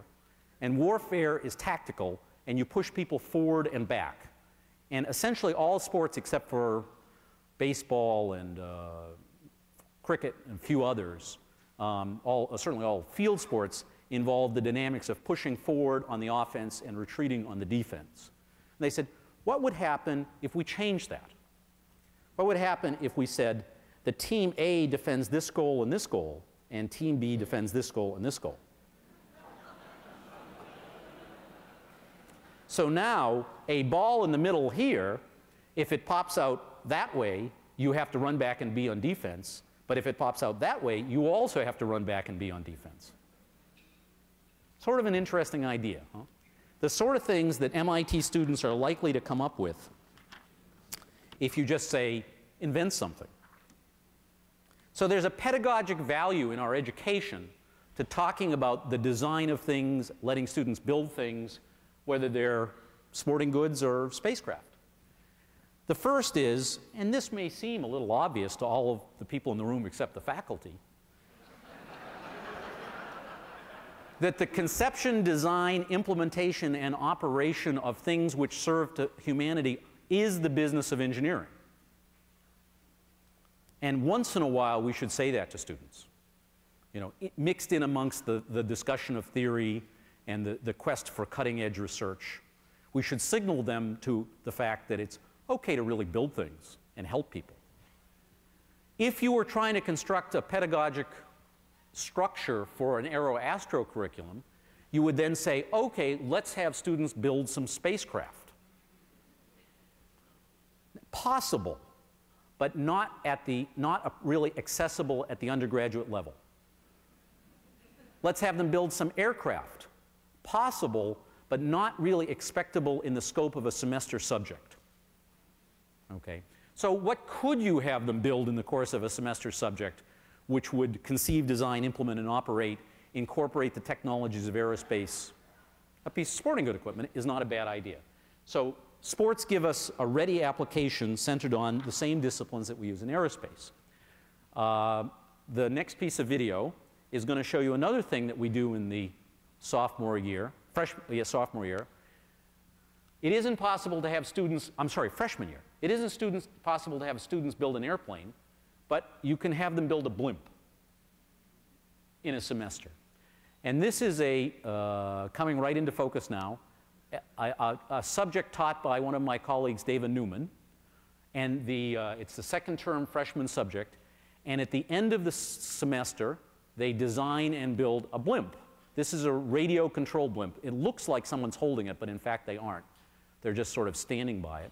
Blimps move slow, they're relatively simple, they produce lift with buoyancy, so you don't have to know much about aerodynamics.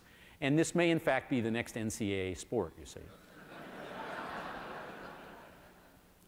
The students really enjoy this, and we enjoy watching them too. And taking after our colleague Woody Flowers, we actually let them compete. That's it for that video. When they're sophomores, we have an approach called unified engineering, which takes 4 subjects in the sophomore year, and mushes them all together. So they're educated in an integrative environment where they learn that the structures person has to know what the fluids person is doing. They all have to be organized by the control person. There's some thermodynamics involved. And they do problems that are called systems problems, which cause them to bring together all of these aspects and either do an integrative analysis or an integrative design. Now, one of my colleagues, Steve Hall, decided that an interesting integrative design project this past spring would be to have them build a glider, right? A glider is actually not a bad thing for sophomores to build. You know, it has aerodynamics, but it doesn't have propulsion. It's relatively easy to test. And he got the idea by some collaborative interaction of actually making contact with a toy company, Hasbro, the manufacturer of Nerf, and using the sophomore class to design the replacement for this, the Nerf airplane, you see. So the Hasbro guys came and talked about the market. You know, that the toy business is segmented in a certain way, and the market size is so much, and so forth. They talked about the design requirements, and the subtle one for this toy is it has to be enjoyable by 4 or 5-year-olds who will throw it like this. But I am a rated pilot, so it's okay. But it has to also be enjoyable by 10-year-olds who will throw it like this. Right? And this toy actually fails because it trims nose up in steady state flight so that when you throw it hard, it pitches up and stalls. There are regulations. Sure, there's no regulations on toys, right, in America? It's probably easier to satisfy the federal airworthiness regulations than the toy safety regulations. So they were actually presented with a book of essentially the regulations of building toys. Then they had to come up with a concept. They had to do the aerodynamic analysis and the stress analysis. And they had to make it designed for manufacturability, another innovative concept to get across to students. And in fact, this is a very low-cost toy. It's stamped out of pieces of foam. So if you could get it out of 1 piece of foam, that was the best. If you could get it out of 2 pieces of foam, that was the better, and so forth. And then finally, we had a set of flight tests. The students were captivated by this project. The instructors said that they absorbed this stuff that we teach them in the 2nd semester like sponges compared to semesters when we didn't do a project like this. Because, of course, while they were learning about flight dynamics, they were designing a glider. While they were learning about beams, they were doing the analysis of a wing. The more of that we can do at MIT, the happier our students will be. We have an exercise in the junior and senior years where teams of students work together to identify a research project and then execute it over the course of 2 semesters. They have to design the experiment, and they have to take data. It's not sufficient to, for example, write a computer program. It has to be an experiment. There has to be data produced, which they have to be able to analyze and compare with a model. And then, of course, they report. We use this as a vehicle for a lot of communication skills in particular. We let the students, by and large, choose their own projects. And not surprisingly, a lot of them come up with sporting goods. This is one project, which is, of course, a plaster cast of a hand, which was used by a team of students to determine the aerodynamic drag on a hand. Because, of course, they were competitive swimmers. And the question that rages in the swimming community is, do you get the maximum efficiency by having your hand like this or like this? Is it better to form a little more projected plan form or to cup it? So they actually did the aerodynamic studies at the right Reynolds number of 2 plaster casts of hands to see which had the higher drag coefficient. And the answer is I don't quite remember, unfortunately. So. But the MIT swim team has been winning. So just in case there are any alumna of other universities here, we don't want to give up any. Back to golf clubs, you of course recognize this as your Saturday afternoon hobby. Usually it's instrumented about like this, right? This is given to us kindly by by Callaway. We've done quite a few tests on golf club dynamics. I actually use this in my freshman seminar, and I've had a few undergraduate projects. The real questions are things like, does anything matter? You know?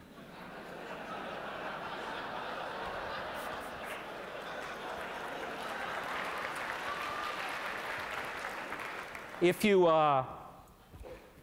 if you went out to the average Saturday golfer and gave him a driver and told him that Tiger Woods had just won with this one, he or she would probably drive it farther, right? Because there's some interesting psychophysiological feedback that occurs in golf. You know, if you think you're going to hit the ball well, you usually do. The average drive distance on the Pro Tour over the last decade has gone up 5 yards. So every time you see a Saturday afternoon ad that says, our driver drives 20 yards farther, good marketing. But the fact of the matter is that the ball is in contact with the head of a club for a half a millisecond. And there's not an awful lot you can do to anything to change the events in a half a millisecond. There are some quasi-static effects, you know, that you actually get to teach them about centrifugal de-stiffening as you bring the club down at 100 feet per second and the club bends. That's a real effect. So we play around with golf clubs. Tennis is a big one. These are 2 experimental tennis rackets. This is my colleague Ramnath. This one, I don't know if you can hear it. You hear that? Has powder in it. So this is to provide extra damping when you impact the ball, which is thought to reduce the tennis elbow problem. And this one has fluid, which zings around in the outside. There's actually a fluid tube in here, which is thought, according to RAM, somehow to increase the actual delivered power because of variable geometry. Students do experiments in this. We actually have a test facility, if you want to call it that, where we do measurements on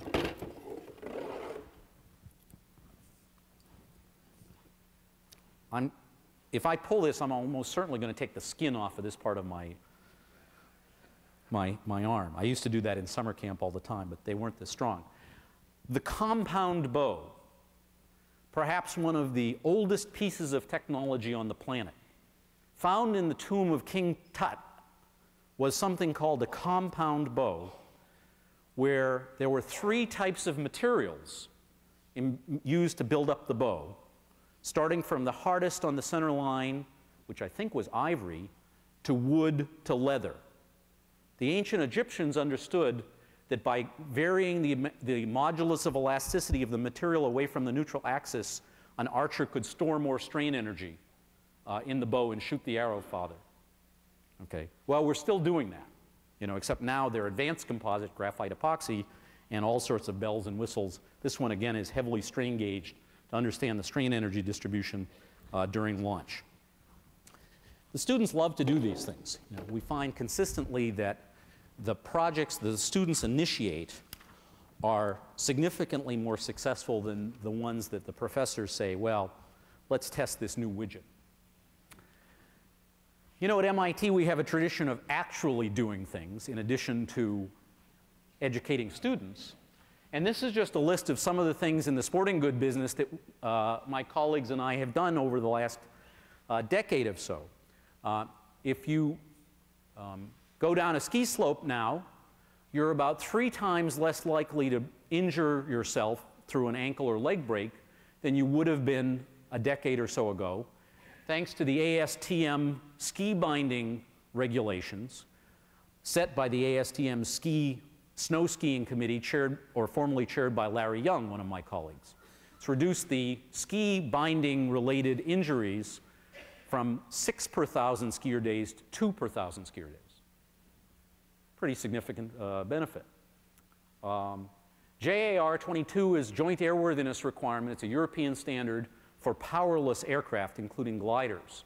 It used to be thought that you could not protect a pilot in a high-performance glider from a crash impact, a nose-down crash impact. And actually, a student of mine was killed in one of such impacts, which caused me and one of my colleagues, Hansman, to consider whether this was really the case. We had a set of students over several years build 1/4 scale models and crash them in our laboratory and prove to the world that you can in fact protect a glider, a pilot, as well as any pilot in any aircraft. And as a result, the airworthiness requirements were changed to require such protection. On a little lighter note, one of my other colleagues, Ramnath, has established the standards for the Pro Tennis Tour line calling machines. As you may be aware, increasingly in pro tennis, the lines are called by machine, not by human eye. And we haven't actually invented one of the machines, but we've been involved in the regulation of what the specification of the line calling machines are. Now, these three form a pattern, which is that they put us in a research role for the regulatory agency. Skis, airplanes, pro tennis. And that's something that I think is appropriate for MIT as an organization to do. We have also been involved in for-profit ventures, that is to say, individuals amongst us. I don't know if you can see this well, but this is a softball bat. By the way, softball is the big market, you know. Nobody plays pro baseball with a wooden bat. Everyone plays, you know, Saturday afternoon softball and Little League with metal bats. And this is a dimpled bat, dimpled just like a golf ball, so that when you swing, it'll go faster. Provided, of course, that you model the human as a velocity source and not as a torque source. Now, what I'm very proud of in this ball, and you can't see this, so I'll read it to you, is that it says power stick, which is sort of good marketing, right? And it actually says on here, delayed boundary layer separation.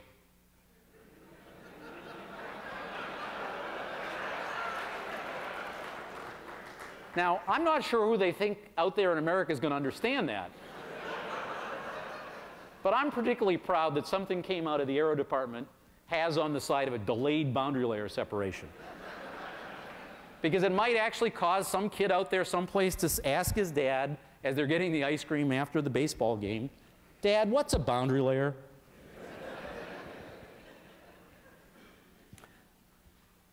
The best-selling ski in America, the K24, has a brain inside the ski, done by a colleague of mine, Haygood, who has the original idea, and manufactured by another former student of mine, Lazarus, at a company called ACX. The ski uses new technology. This is a little point-of-purchase sticker, which is on the ski when you buy it. This ski uses new technology developed by MIT-trained engineers.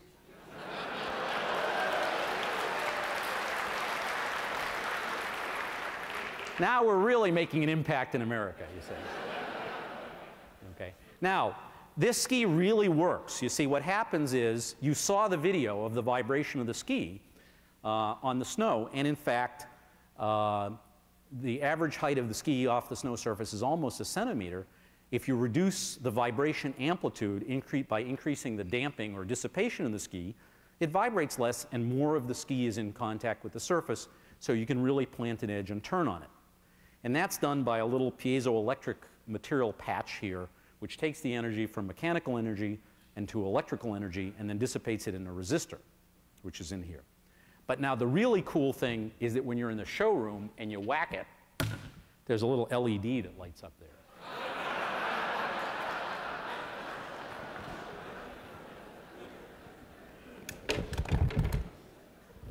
Now we know that's going to help your skiing.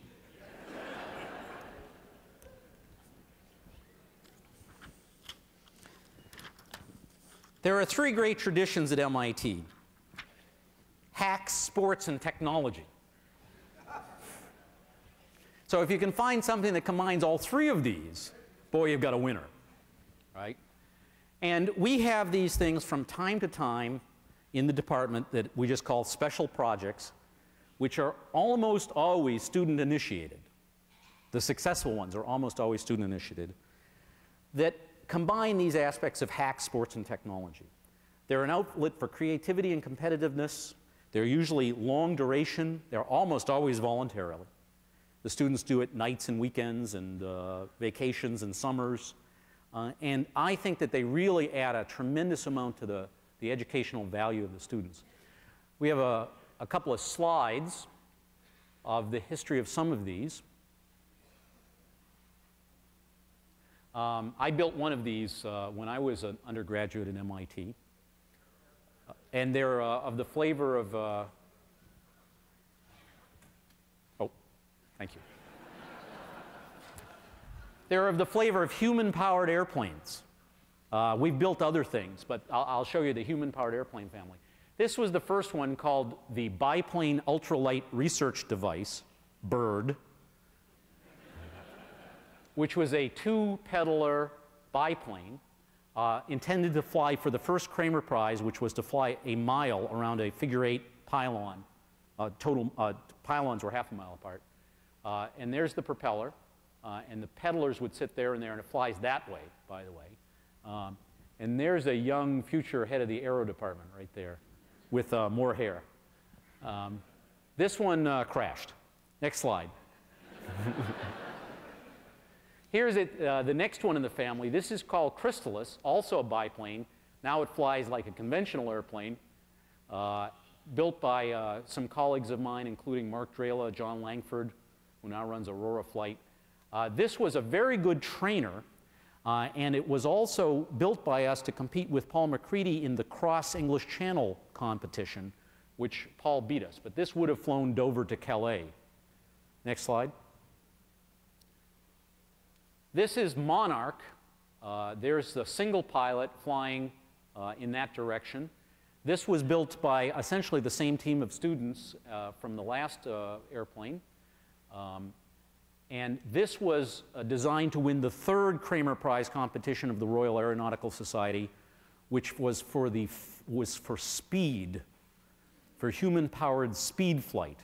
And the first winner would be for the first team that flew more than 20 miles an hour. And this plane achieved that flying out at Hanscom Airfield. So this was our first win in the human-powered flight. Now, you have to think for just a second, and I think the next slide will show this, what it really takes. Oops. Could you go back one slide? Fig leaves is what it takes. What it takes for a group of students to build one of these. I mean, first they have to decide they want to do it. This is a several-year effort.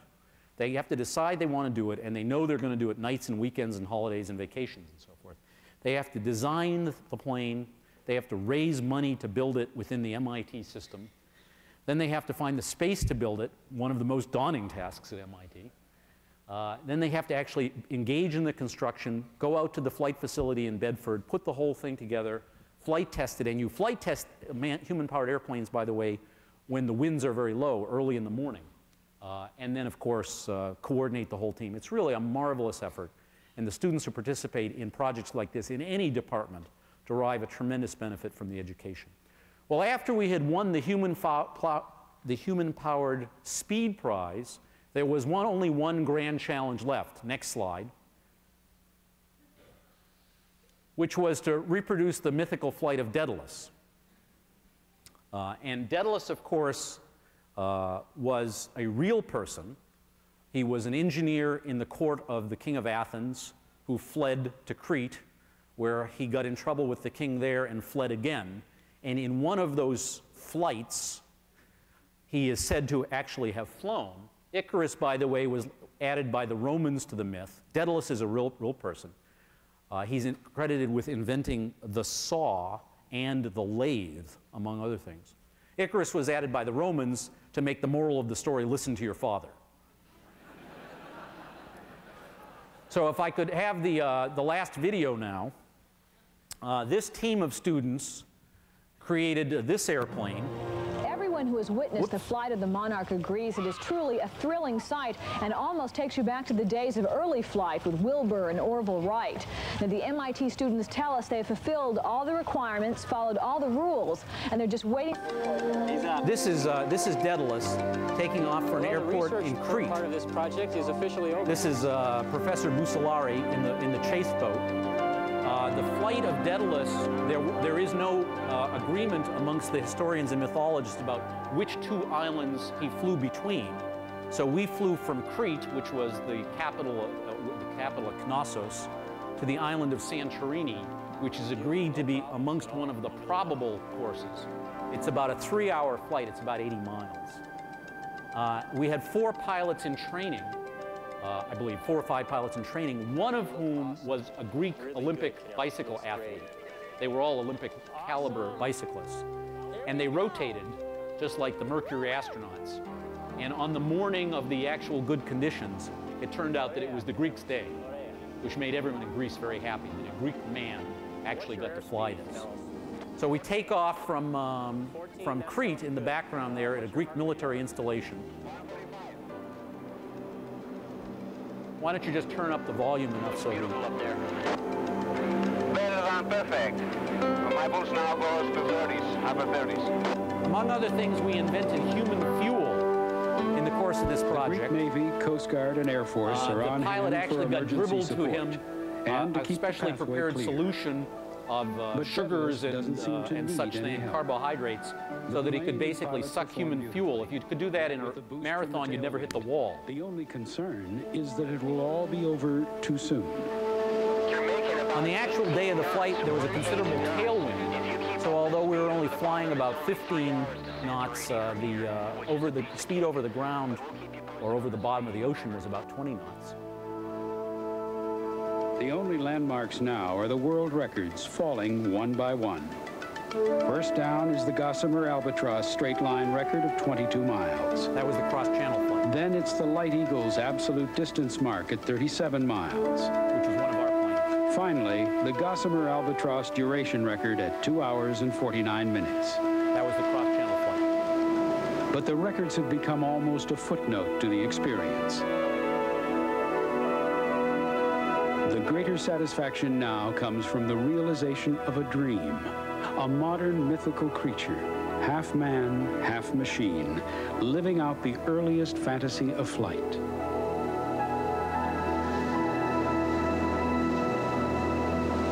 Almost 4 hours into the journey, Daedalus approaches its final goal, the island of Santorini. Okay, Santorini Beach. This is Command Boat. We're going to want you to get ready to lay the smoke for us. We're going to. It's just over those boats. It's pretty hazy. The flight has been flawless, almost routine. Canelos could probably keep going for hours. But the gods are not going to let the mortals off so easily. The wind has suddenly picked up. Steve, the smoke is coming out. Canelos will have to come in parallel to the beach for an upwind landing. Okay, let's get the beach clear, beach people. And Canelos, I want 20 degrees to the right. Give me a good right turn. I want to give you plenty of room to approach that landing site. Over. Okay, don't worry. I never worry. Okay, they look good now.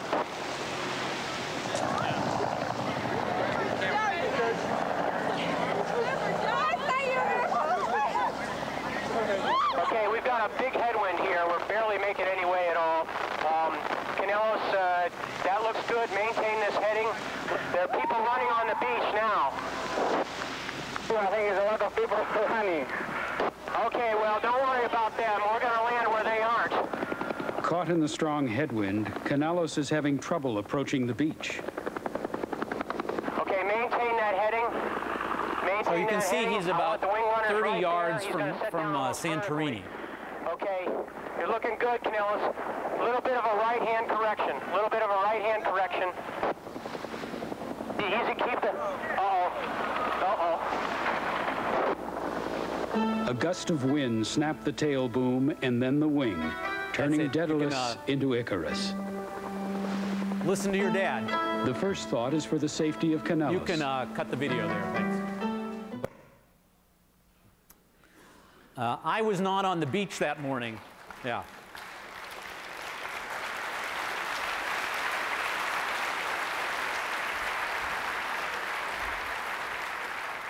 That applause, of course, is for the team of students and faculty who did that, of which I was not a member, but I will accept it on their behalf.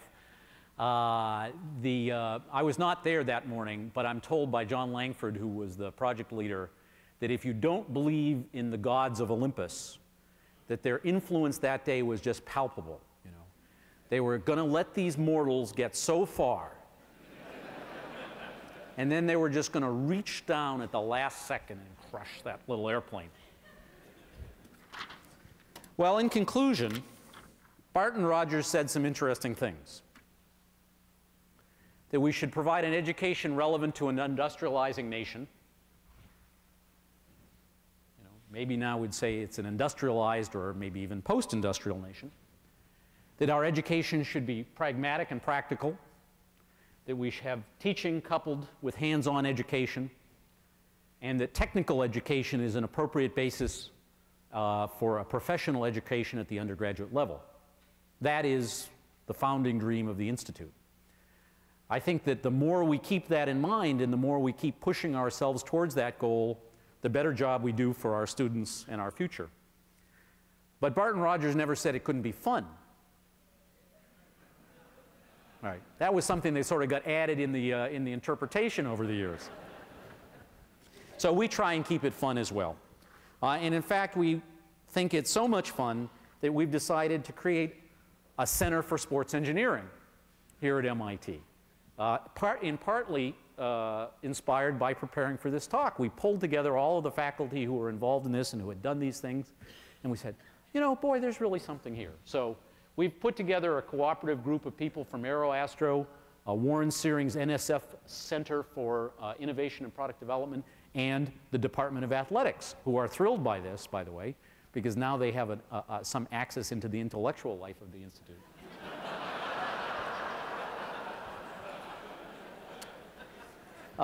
And our goal is to create new sports, new products, and new standards for sports.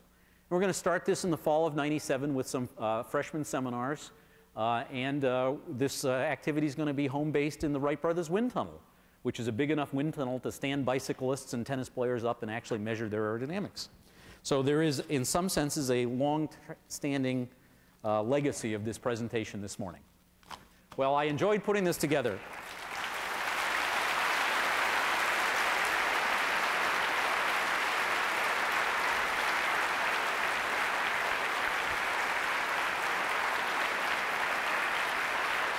Thank you.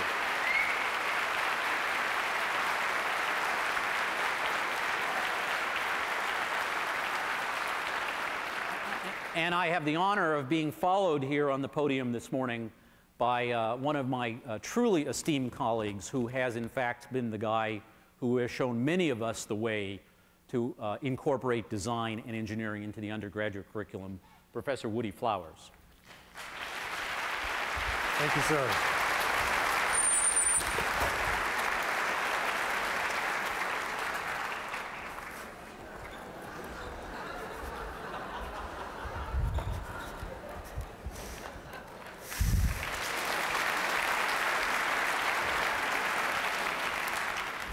Good morning.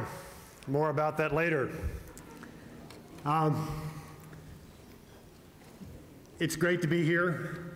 Welcome back. I've seen some very young people in the audience, so we probably should do a duel. There's some people here for the first time. I am really glad you could come. This is a very, very special event. When you get 1,000 MIT alums and their family members in a room, it's impressive. There is a lot of power here today. In fact, you're a wonderfully intimidating audience, and I'm looking forward to talking to you. The opportunity cost of this meeting is really high, so I will try to make it worth your while.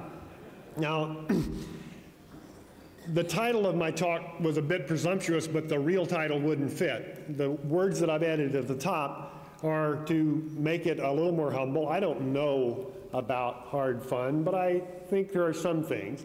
I think that you guys really know quite a lot. Dave, if you could get on focus. You can read that list. The examples are going to be 5 examples. I will warn you, I'm going to go fast because I want you to get to lunch on time. I have 10.5 minutes of video and about 100 slides, so heads up. But I will get you there. So what is hard fun? Well, I don't know. You know, there are lots of ways to interpret it. Several people have talked about it this morning. This is hard fun for me. You're, as I said, an intimidating audience. So it was really hard to think about what I might say to you that might represent a reasonably cohesive message. So I think that hard fun lies at the intersection of learning and hard work and some fun. And I think you guys probably really understand that. I think Vladimir was right. You know, you do have to have both, and you do have to mix them. But I think this quote probably talks more directly to you guys than the other. You can't make people happy by taking away the things that make them unhappy. You have spent your careers doing hard fun and using hard fun to obtain various kinds of satisfaction, some of them very transient or orgasmic, and some of them long and subtle, things that develop that have to do with satisfaction with the life of your family and your career. But you have engaged in lots of hard fun. So I defer to you. You probably know more about it than me. In the talk, I'm going to make reference to several authors. I'm going to cop out and talk about maybe what some other people might have said about the topic. And it's appropriate to start with seasons. For the ladies in the audience, you can think passages. But I'm reminded of the infamous survey which discovered that MIT alums about 5 years out think, boy, I wish I'd learned calculus and physics a little better. And about 15 years out, they say, oh, if I'd just gotten the economics and management stuff down a little better.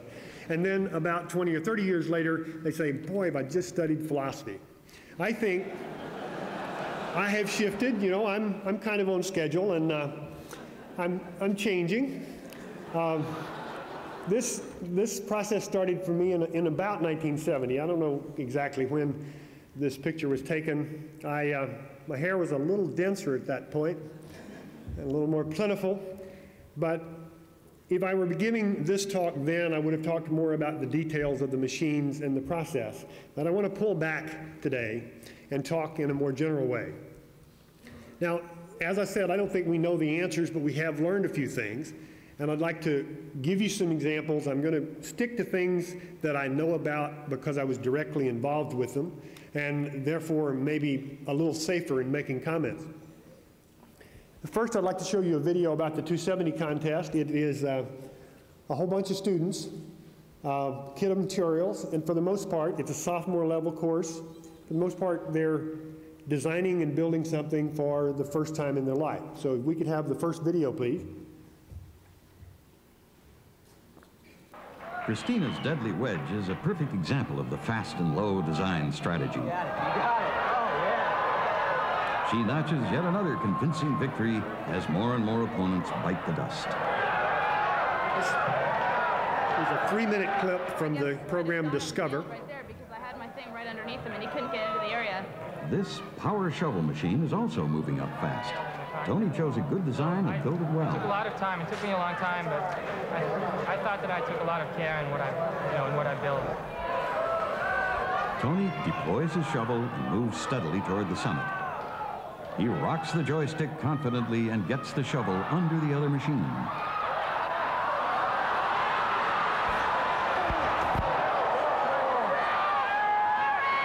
It's another win for Tony, and he advances toward the semi-final round of the competition. Every battle now is a fierce one, and the losers go out in style.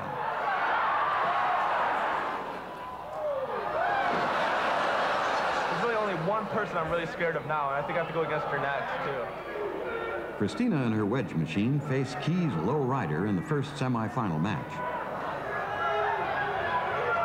They both hope to plant their ping pong balls on the mountaintop, but Christina is faster. Her wedge gets under Key's defenses, and gravity does the rest.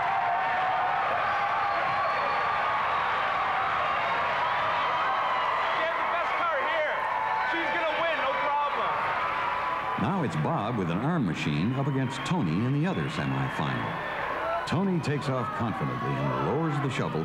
Bob rolls up to meet him, but Tony has something in reserve. A design that combines the best of both strategies. He raises a short, stubby arm, backs into the zone, and pulls off another win. And so Tony lines up against Christina in the final battle. Ready, get set, go! Christina races toward the top in pursuit of another quick victory, but Tony digs in and waits for her to release her ball.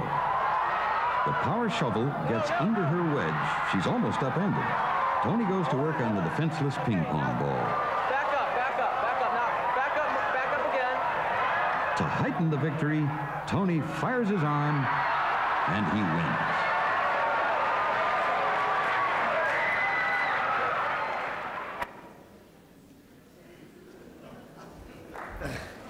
So, remember all of that. There will be a quiz later. I'd like to get on with another example and tell you a little bit about an organization called FIRST, which is founded by a wonderfully crazy, wild, and successful man, extremely intelligent man named Kamen. FIRST has been around for 6 years. The design competition part of it started just after Dean and I met, and it's a little bit like 270 on steroids. The recent competition involved 155 teams. There was a regional in Chicago, in New Hampshire, and in New Jersey, and then the nationals were at Epcot. We're looking forward to a very, very big year this coming year. In the last year, President Vest was kind enough to sponsor the MIT team. If you really love me, during this video, you will write down that 800 number. In particular, if you're involved with a company that might be interested in working with MIT and a high school in order to do this. The video that I want you to see now is a 3-minute rap show that was part of the introduction to the awards ceremony at the recent finals at Epcot in Florida. So if we can start the second video.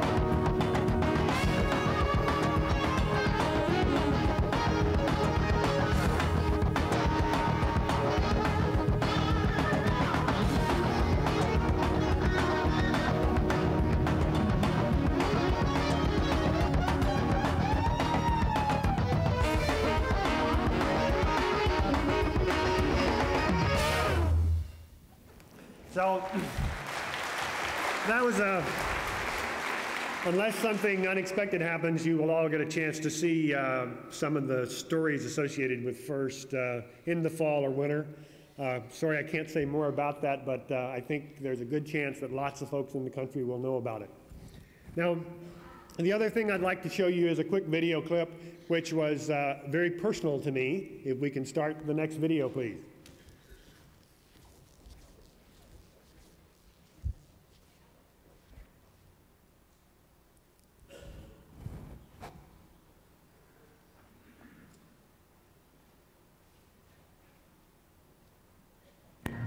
At GTE, the power is on. Hi, my name's Woody Flowers. I know that sounds like the name of a cartoon character, but it's easy to remember and it's always served me well. I'm actually a professor at MIT with a lot of curiosity about the world around me and how it works, which is why I'm standing here dressed like a skydiver. This new series is going to explore the frontiers of science, and I'm going to get to go along for the ride. I'm going to ask some questions, maybe answer a few, poke fun occasionally, and test some of the frontiers myself, which brings me back to the skydiving outfit. I've always wondered what it would be like to jump out of a plane. So I'm going to find out.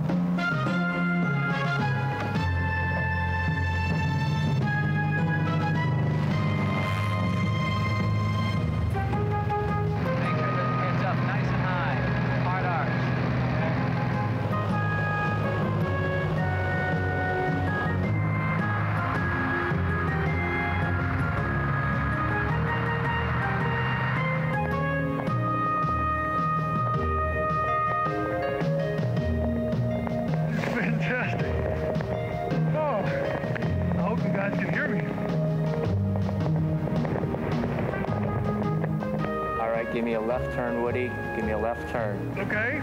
Left turn, left turn, left turn, stop left turn. Those are nice, swift turns. This is a 3D sports car. Here I come. 3, 2, 1, flare. All right, great. Good job, Woody. There'll be a quiz on that too later. So those are 3 examples. Let me move on to some more. Let me talk a little bit about our senior product engineering course and what we do there. We're really mean to the students in order to force some of the issues that are very important to engineering teamwork and projects. We give them a problem too big and a time too short, groups too large, and a budget too small. Very close simulations of the stuff that Steve talked about earlier. Now, the students' reaction is, as you might expect, but they've really been quite fantastic in the past. They start the process with more meetings than they've ever had in their lives, and they have to learn about meetings. And then they get into doing some calculations and using their engineering science, and they find themselves poring over catalogs and finding out that dealers and that vendors don't deliver when they said they were going to. They learn a lot of lessons about simple tools. They use some fairly more elegant tools. They use some modern processes in doing this wonderful job of building mock-ups and then finally a prototype. And they work together. They help each other. They work very intensely. A team of 25 students who are taking several other courses at the same time have to learn to break the problem up, trust one another, and get it done. So there's an enormous amount of tension associated with making this happen. But we've been doing it for 6 years now, and every time the students have finished with a machine or a device that met spec, was on time and under budget. That's really quite amazing. Now, they make a mess in the process, but at the end of it, they have some quite remarkable things. From last fall, for example, this was a battery-operated boogie board for kids, a little battery-operated surfboard, essentially, a toy. Here was an industrial scooter for use inside plants, and had a nice cargo, extendable cargo deck. One of the machines was the most powerful and fast sea sled for wreck divers, and great video of it outrunning the fastest sled on the market today. And there was a battery-operated wheelbarrow which they aimed at the domestic market and discovered that there were lots of construction sites where inside buildings you couldn't use gasoline engines, and that was a very good idea as well.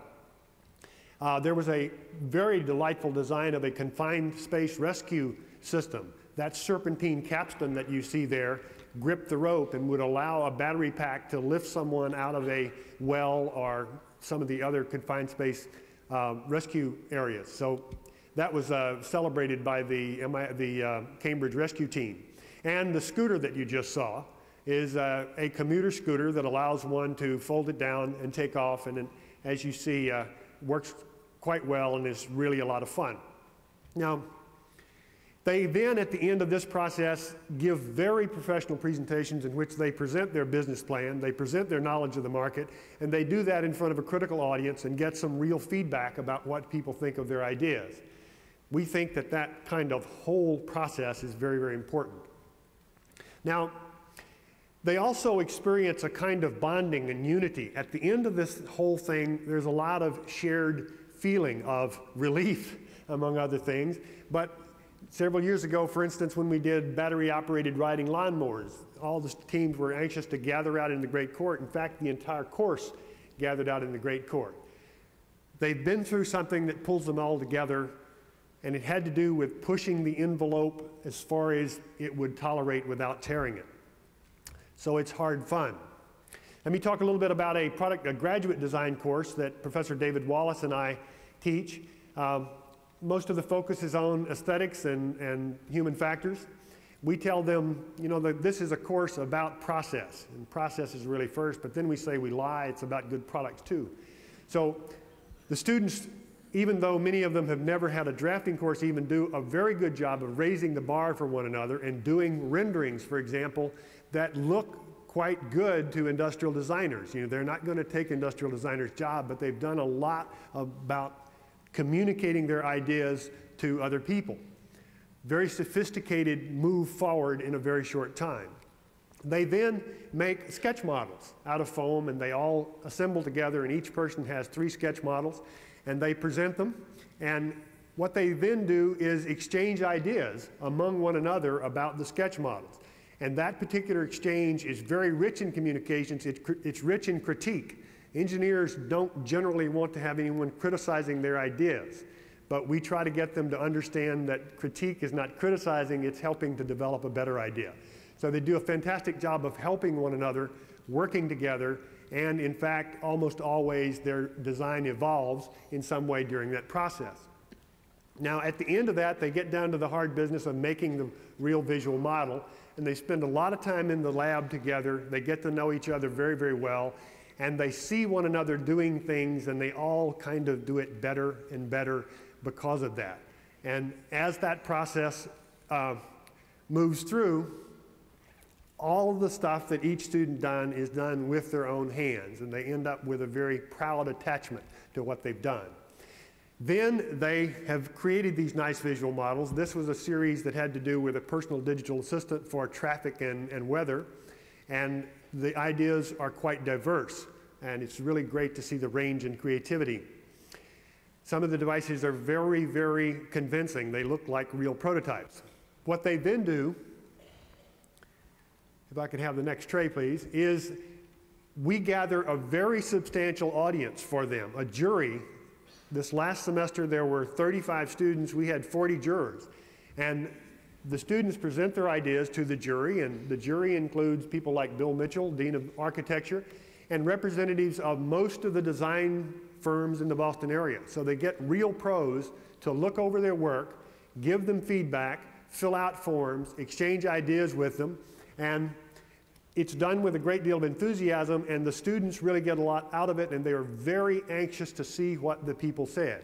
One of the nice things is that that puts us in a position of being the coach rather than the evaluator.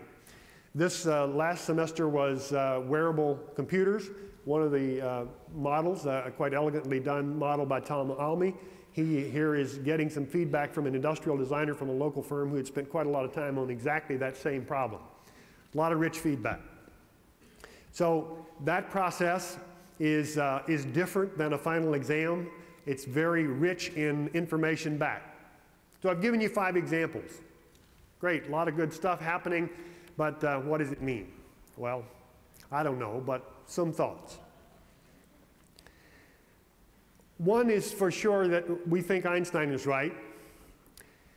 Creativity is a very, very important part of this process, and we must overtly charge the students with being creative. Warren Searing is right. You know, the way you get students to be creative is you assign it. If you don't make it part of the process, it ain't going to happen. It's the painful part. It's not the default thing. It's risky. It makes your brain hurt. And it's delightful when we say, please do it, they do it. If you look at this series of machines, they were all in 270 a year or so ago, and they were all done to accomplish the same task. Delightful variety in what they looked like. They were all effective in their own ways. This one had counter-rotating augers to screw its way through the medium of the contest that year. Now, here's Alex Slocum with a group of the students that went off to the international version of the design contest. Alex has been running the course for the last 3 years. Before him was Harry West. Harry did a great job of creating the international version. Wonderful tradition. It continues to grow. We think it has some very powerful lessons. But the context for all of these things is exercising, developing your creative design skills and creating a different self-image of yourself. You have to be able to trust your ability to be creative. A lot of people, including myself, think that Scott Adams will be regarded as one of the 20th century's great philosophers. I think that's probably right, but here's one example. You know, Wally and I have come up with a great new product idea. Management, inspiration, alert, in effect, danger, new idea. You know, here's Crush-O-Matic, which is about to splat the creator of the new idea. In order to have an impact on the world and push creative ideas, you have to have the courage. You know, it takes about a dozen Your Baby Is Uglies to get one Eureka. And so you have to leave the educational system fortified enough to take a beating over and over and still come back asking for more. I still remember this student coming into my office and crying because she didn't want to take the course and she never built anything. She hated the whole idea. And she ended up feeling so good about having made this machine do what she wanted it to do that she became a design engineer. That, I think, is one of the real victories, what it's all about. Another thing that is a facet of this hard, fun activity is what I've started calling gracious professionalism. It's really, really nice to see students working closely together, you know, helping one another, treating the competition as the celebration of the learning that has happened to that point, which is what it is. It's not cutthroat competition. It is a celebration. The students dress up. They do it with a great deal of style. And it's very, very nice to see 20-year-old men giving each other a hug after they've just had a competition. That's the right stuff, and we want very much to keep that alive. There are lots of stories about that sort of activity in the first competition. I will spare you some of those. Now,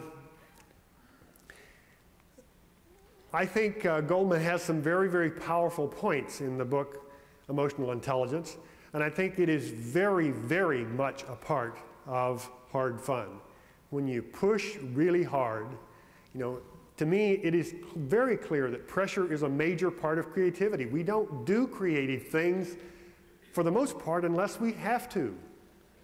It's hard. We do them when we're running or doing other things, but in fact, they don't just fall out. So dealing with the pressure is a very important thing. I tell the students that they have to learn to make friends with the knot in their stomach and recognize it as an asset. I have a knot in my stomach today.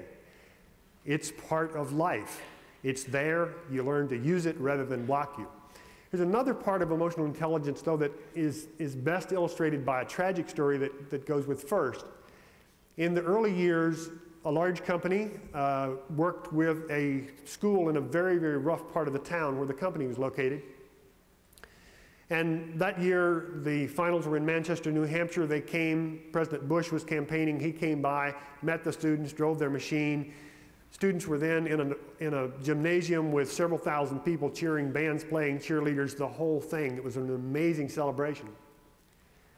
The linkage that developed between the high school students and the engineers in this company was just phenomenal.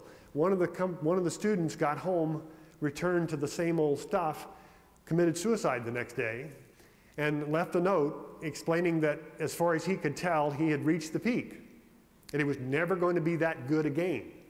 So in that particular instance, many alarms went off, and we have learned something about reentry. If we take people out of an environment that has no opportunity and bury them in opportunity, we have to be careful about letting them slip back into that. So there are many kinds of emotional intelligence that are, I think, inherent in hard fun. Forgiveness is another thing that's very important. The students have to learn to trust one another. They have to, when someone fails to deliver their part of something on time, they have to forgive them, recognize what's the agenda that has to move ahead and get back to the business. For me, that skydiving thing was a wonderful piece of learning for me, because I went out the week before. They said, you can go do one if you want to do one before the shoot. I said, great, I've always wanted to do that. I went out and went through the training course. During the dive, you have to do a whole bunch of things the instructors are telling you to do. You have to look at the horizon, you have to read your altimeter, you have to look at the person on the left, look at the person on the right, and I knew that the next week I was going to be asked to do lines in between, and you have to go through that 4 cycles before you pull the cord. The jump master had to keep me from pulling the wrong cord, because I was thinking about all these other things, and when I realized what had happened, or what I had almost done wrong, I was really hard on myself, and I was going into my first TV shoot beating myself up for hours about how could I have done something so dumb. I'm going to be there, there's going to be a camera playing camera, and the airplane camera on the other guy's helmet, there's going to be all this stuff going on, and I'm not going to do the right thing. About Thursday of the week, before I did the jump on Saturday, I finally decided, Woody, you got to forgive yourself and get on with it. And I think that's one of the lessons. Robin Castleman's book makes that point very, very well. I think it's an important part of hard fun. We have to help the students pull this nice sweep over some of the difficult parts. Partway through a big complex project, things are going rough. But after it's over, it feels good. And you want to keep that in mind and recognize that that's where you think you want to get. In thinking about this, I thought that the cup of knowledge and stuff is just much too big. All we can do is kind of set the boundary conditions right. The best we can do is build a foundation, as in the bricks, and have people start to learn about themselves, learn about nature, and learn about people. And I made an arrow pointed up and then realized quite accidentally I'd made an image of a house. And given that House of Quality is a big deal, I decided this must be the House of Qualities. But I think this is one of the representations of what we're trying to do here, set the boundary conditions right so that growth happens. Now, learning about nature is the thing that we've done well at MIT for a long time. That might be what you call physics. It's one of the things that you do have to come to understand, though, is that she will not give you a reprieve even for a nanosecond. She sticks to the rules all the time. And students in their first design project are very, very inclined toward wishful thinking. And that's a designer's worst enemy. Learning about yourself, as I mentioned, having a creative self-image is very, very important. You have to be able to rely on that. You learn lots of other things, and that list could go on and on. You learn about other people.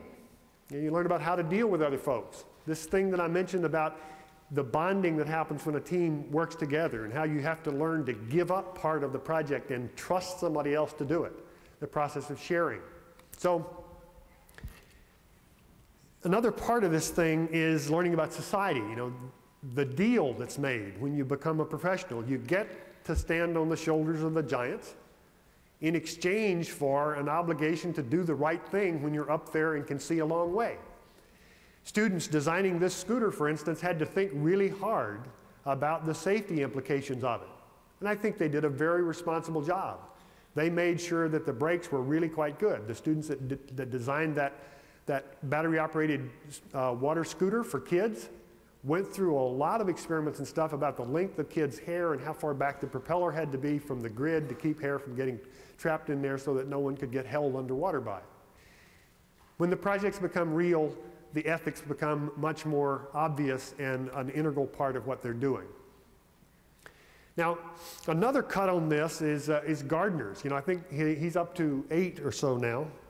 I think 8's probably a pretty big number, but I do think it's very clear that there are different kinds of intelligence. Someone once summarized the multiple intelligence thing in this way, and I think that that's probably pretty close. We need some of all of those, but various of us are stronger in various suits. And I think if you look at that, you know, there are some skills and tools, CAE, CAD, et cetera, that can help you in Think Smart, but judgment is probably what it's really about. If you look at the People Smart thing, there are some planning tools and computer aids and lots to learn from the Sloan School, but leadership is probably what it's really all about. And if you look at Situation Smart, there are a lot of ways to apply logic and think very carefully, but wisdom is probably what you're really talking about. And again, I think Einstein was right when he said, wisdom is knowing what's important. So we try to get students involved in bumping into all of those things. Now, it ain't easy. There's some troubles. Things are not as simple as they might seem. I have a doctoral student named Ben Linder, great student. He's doing a thesis on estimation, a doctoral thesis. Because of his thesis, we have gathered data from seniors in mechanical engineering from 6 of the 12 most highly rated schools of engineering in the country. I'm just going to focus on one part of that data. We asked them to take 5 minutes to estimate the energy content of a 9-volt transistor battery, one of these things that we all know very well. The data, we have lots of data, so it's statistically significant data. It's here. I don't expect you to see that, but the sad thing is there's only data from about 80% of the students because 20% of them use the wrong units for energy.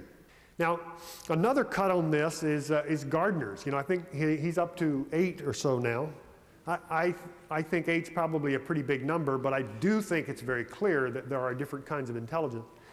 Someone once summarized the multiple intelligence thing in this way, and I think that's probably pretty close. We need some of all of those, but various of us are stronger in various suits. And I think if you look at that, there are some skills and tools, CAE, CAD, et cetera, that can help you in Think Smart, but judgment is probably what it's really about. If you look at the People Smart thing, there are some planning tools and computer aids and lots to learn from the Sloan School, but leadership is probably what it's really all about. And if you look at Situation Smart, there are a lot of ways to apply logic and think very carefully, but wisdom is probably what you're really talking about. And again, I think Einstein was right when he said, wisdom is knowing what's important. So we try to get students involved in bumping into all of those things. Now, it ain't easy. There are some troubles. Things are not as simple as they might seem.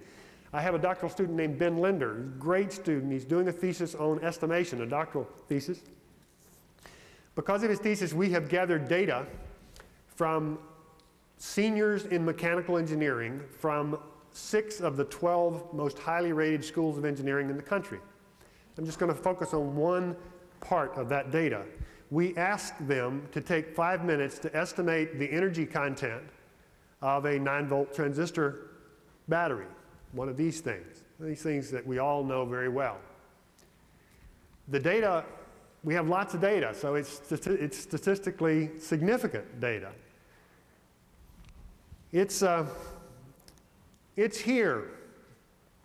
I don't expect you to see that, but the sad thing is there's only data from about 80% of the students because 20% of them use the wrong units for energy.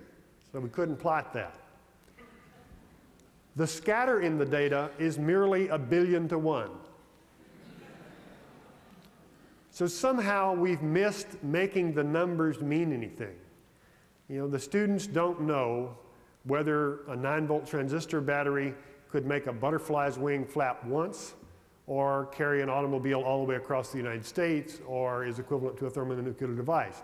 1 billion is a big number. And we're giving these folks incredibly powerful tools to work with. And in order for them to do the ethically proper thing, we have to make sure that they understand. Here's another kind of spooky book. I left the image of the tattered book because it's kind of old. It's about 1960 or something like that. This guy named Perry was with a working group at Harvard. Probably a lot of you know about the work. Did some studies about intellectual and ethical development in the college years, a scheme. And my terrible condensation of what he said is that when you arrive at college, you live in a nice black and white dual world, and the professor always knows what's right, and homework problems are either right or wrong.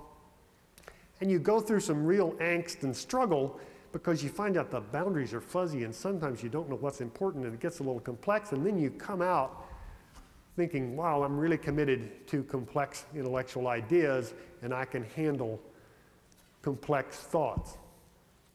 Some folks have studied graduates of technical institutes like MIT and liberal arts colleges some years ago, and claim that the technical graduates come out kind of in the bottom of the bag, and the liberal arts people come out about halfway up the arrow. I don't buy that. I think that that particular scheme doesn't take into account some of the very fundamental issues that it should, but I think there is a signal in that noise, and I think we need to pay attention to it. In fact, I think we're obligated to work really hard to get better at using hard fun and other things to get across the complex nature of the whole thing. Now, another thing that I think is very important is pointed out by our colleague Mike Dertussos in his new book, What Will Be. He talks about information work, and there are lots of authors like Ellie Noam and the head of Xerox PARC in the paper Universities in the Digital World, John Seeley Brown. A lot of smart people are pointing out that things are changing in the world and they have potential big impact on the university. And I think that's really true. And I think we have to be very careful and make sure that we make that an asset rather than a liability. But that's the subject of another talk. One of the things that is very clear, though, is that we have to understand what the core benefit of a place like MIT is. And I happen to think that it has to do with making sure that we address the really high margin things. Informed creative thinking is, I think, where it is, and I think lots of people agree with that. And I think we get at that by giving them the right mix of thinking, doing, sharing, and our incoming chairman of the faculty, Lottie Balin, just heard me say this the other day and pointed out that I was leaving out reflecting, and I think she's absolutely right, that that's a very important part of the formula. Now, what that means to me is that being here for 4 years or longer primarily derives value from the community. You're with a whole group of people who are raising the bar, helping you develop a new self-image of yourself so that you have greater self-expectation and the assumption that you're going to do something when you leave here. Now, what that means, I think, is that nerd pride needs to continue to blossom and have some other obvious dimensions. Life is not a homework assignment. There's a lot more to it than that. And if you start looking, we were really successful, we would get students to think about what my colleague Don Schern argues in The Reflective Practitioner, that there isn't even a right way to do things. If you look at the reflective practitioners in architecture or medicine or engineering, they all do things in different ways, and there's no right or wrong way. And you need to understand and develop your own philosophy about how you're going to do things. In fact, if you go even further out and listen to people like Capra, the way of physics, the Tao of physics, there's a great oneness. Maybe it is that modern physics and Eastern mysticism are all the same. I don't quite go that far, but I think this book makes some very powerful points about how maybe we shouldn't draw lines like I did earlier in this talk about learning, that separate learning about yourself from learning about others, from learning about Mother Nature. It's clear, though, that these sorts of things are really becoming much more important and much more integral to the whole thing. And I think it is absolutely clear also that the new Cold War is education. There is nothing more closely coupled to either our standard of living or our quality of life than the success or failure of our education system. And I think we need a Cold War of the same scale as the last one. Now, one of the problems that we face is this one, that societies get the best of what they celebrate. That's really frustrating to me in some sense. A multi-billion-dollar engineering feat, and it was named after a guy who can hit a rock with a stick. No, I like sports, I do sports, I participate in lots of sports, but what were we doing? Where were we celebrating the evolutionary scale? I understand that Ted Williams was not even nice to the baseball fans in Boston. There were literally thousands of people in the Boston area in the last few decades who have made really meaningful contributions to society. But we took this big thing and did that. So with that slide up, I'd like to show you a clip from coverage of last year's First, where you see a young woman named Serena Kay making 19 seconds of comments, and then I'll close. About themselves. 3 years ago, if I would have called my dad at 9 o'clock at night and said, "Dad, I'm in E-Systems working on the robot," he would have been like, "Yeah, right, where are you?" You know, he wouldn't have believed me. And at the beginning of this, they didn't believe me. I started realizing how important these years are for my later years. That, you know, I need to work hard now and I need to get my life on track if I want to do anything. And that's the true spirit of US First. I changed a lot more than it appeared I did, but I grew up a lot more, and I think my parents have realized that. They trust me a lot more. Serena Kay, just one of the many US First stories we've heard here today. Now for the results of the last round. Whoever's my closing slide comes from my favorite poet, the Sufi mystic poet Rumi. And I think we at MIT and all of you guys have to do this. You know, we have to make sure that we've got the right big picture, but we've got to get all of our ducks in a row while we're working that out. And we've got some immediate things. We've got to have many layers of horizons, and we've got to get them all in order. Now, thank you very much. I would like now to turn the program over to Craig Ramsell, and Boom Whacker's rule will become obvious.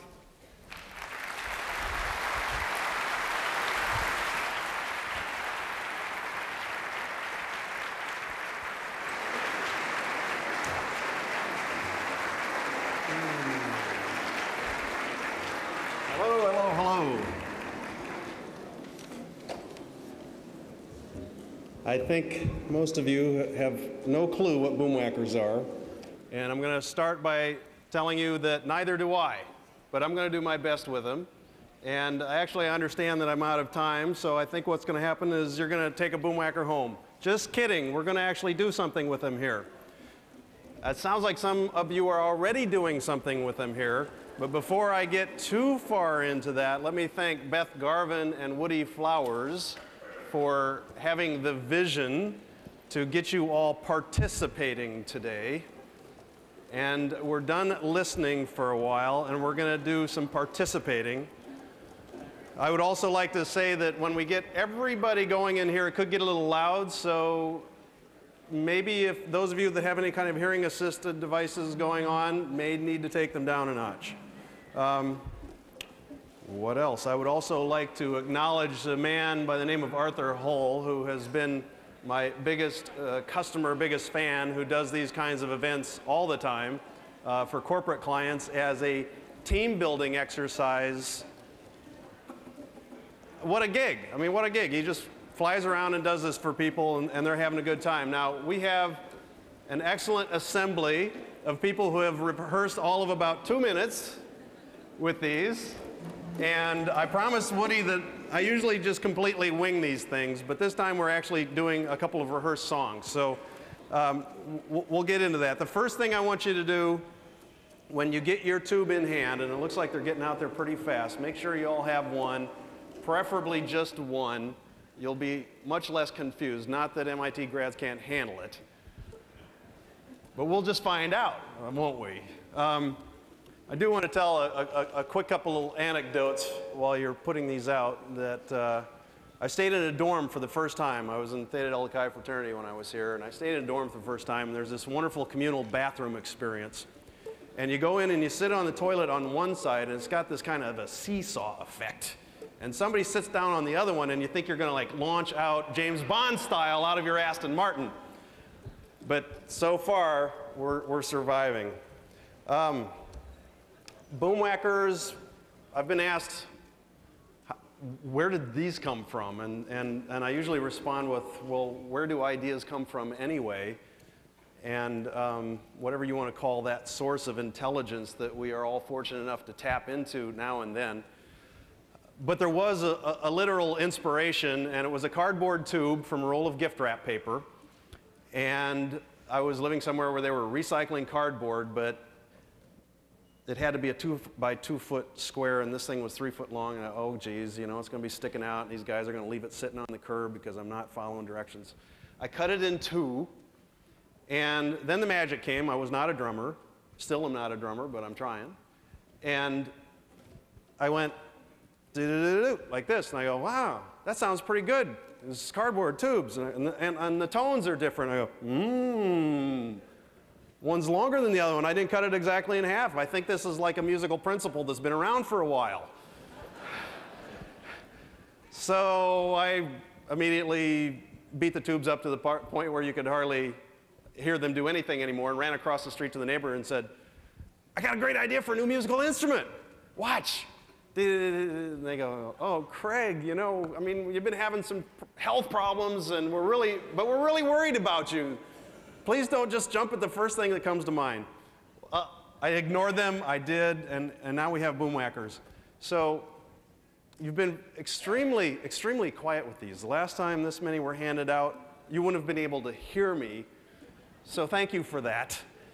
The first thing I want you to do is to tune your instrument. Now you're laughing. I know it only produces one note. But if they get a little bit out of shape, if they look at the end, if it's oval, you want to kind of smush it down and make it round again. And you're going to find out that it becomes much more sonorous that way. And I will tell you two more things. One is, I looked at putting LEDs on here, but it didn't pass the cost-benefit analysis. And they were designed with pod palm. Thank you, Stephen. All right. Okay, let it rip. This is rumble or cutting loose. I'll give you some signals. This is taking the volume up. This is bringing the volume down. Quieter, quieter, take it down. Back up again, back up again. We're going to go up again. All right. Now I'm going to give you a count of 4, and on 1, keep going, keep going, keep going. I'm going to give you a count of 4. On 1, everybody is going to stop. I'm going to go like that, okay? You too. Welcome. Okay, 1, 2, 3, 4, boom. All right, let's try that again. Rumble. Rumble, rumble, rumble, rumble, rumble, rumble, rumble. 1, 2, 3, 4, boom. Better. All right, let's do a song. This, and again, this is where I would normally wing it, but to accommodate Woody here, I've actually mapped this out. And it might help with the rehearsal too. So, okay, we're gonna go. I need my tubes. Where are my tubes? You guys got your tubes. Let's get them out. Okay, thank you. You want to come up here and play? I could use some help. All right, there we go. All right, this is called Tech Tool, and it goes like. Now, I'm sorry, hang on. Everybody has got your tone. You do what I do. If everything goes well, these guys do what I do, and then you can do what they do, because I'm going to move on to something else. So you follow your person on stage, all right? So here we go. And you can hit the palm of your hand if you want. The head starts to hurt after a while. Thighs, back of the chair in front of you, as long as somebody else isn't going to get whacked when you do it. All right, let's keep that going. What am I doing? I don't know what I'm doing. How come we got an extra short red? Have I got a purple? Okay. The colors are musical tones. They think you need an explanation. I'm giving you an explanation. Long red is a C, orange is a D, yellow is an E, green, teal, whatever. G, purple, A, little red, octave on the C, high C.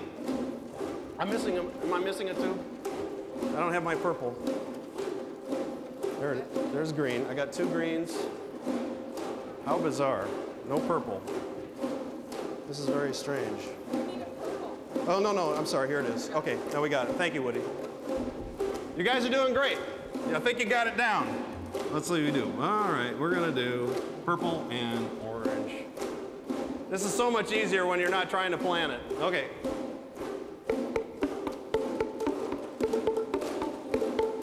Purple, orange, purple, orange.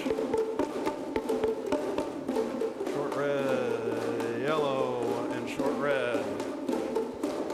Yellow, short red.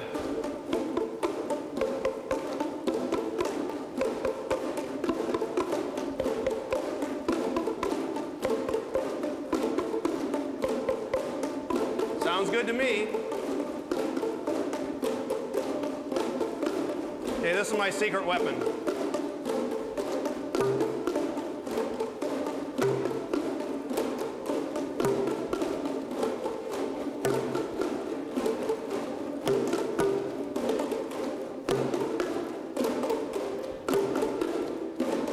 Okay, one more signal here. This is going to be the speeded up signal.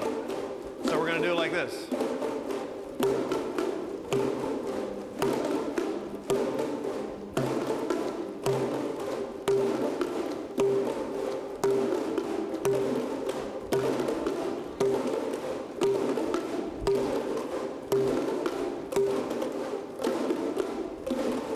Okay, take it up, take it up, take it up. If you haven't destroyed your hands yet. Okay, take them down. All right, bring them down, bring them down, bring them down. Back up. Back up. Back up.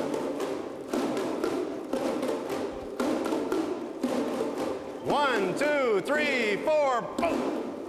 Hey!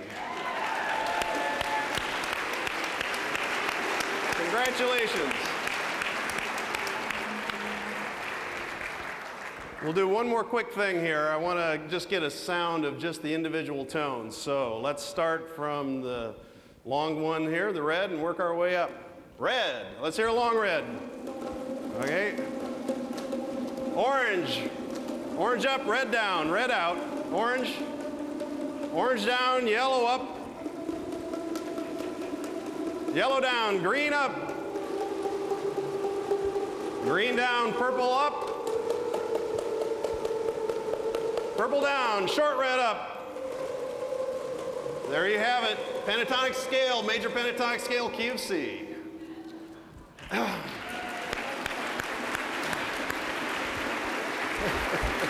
Thank you. All right, there's a couple closing things. There was just a couple things. I'm not sure what you were instructed to say as opposed to me. So what I'd like to do is say, my understanding is you're welcome to take your tubes home.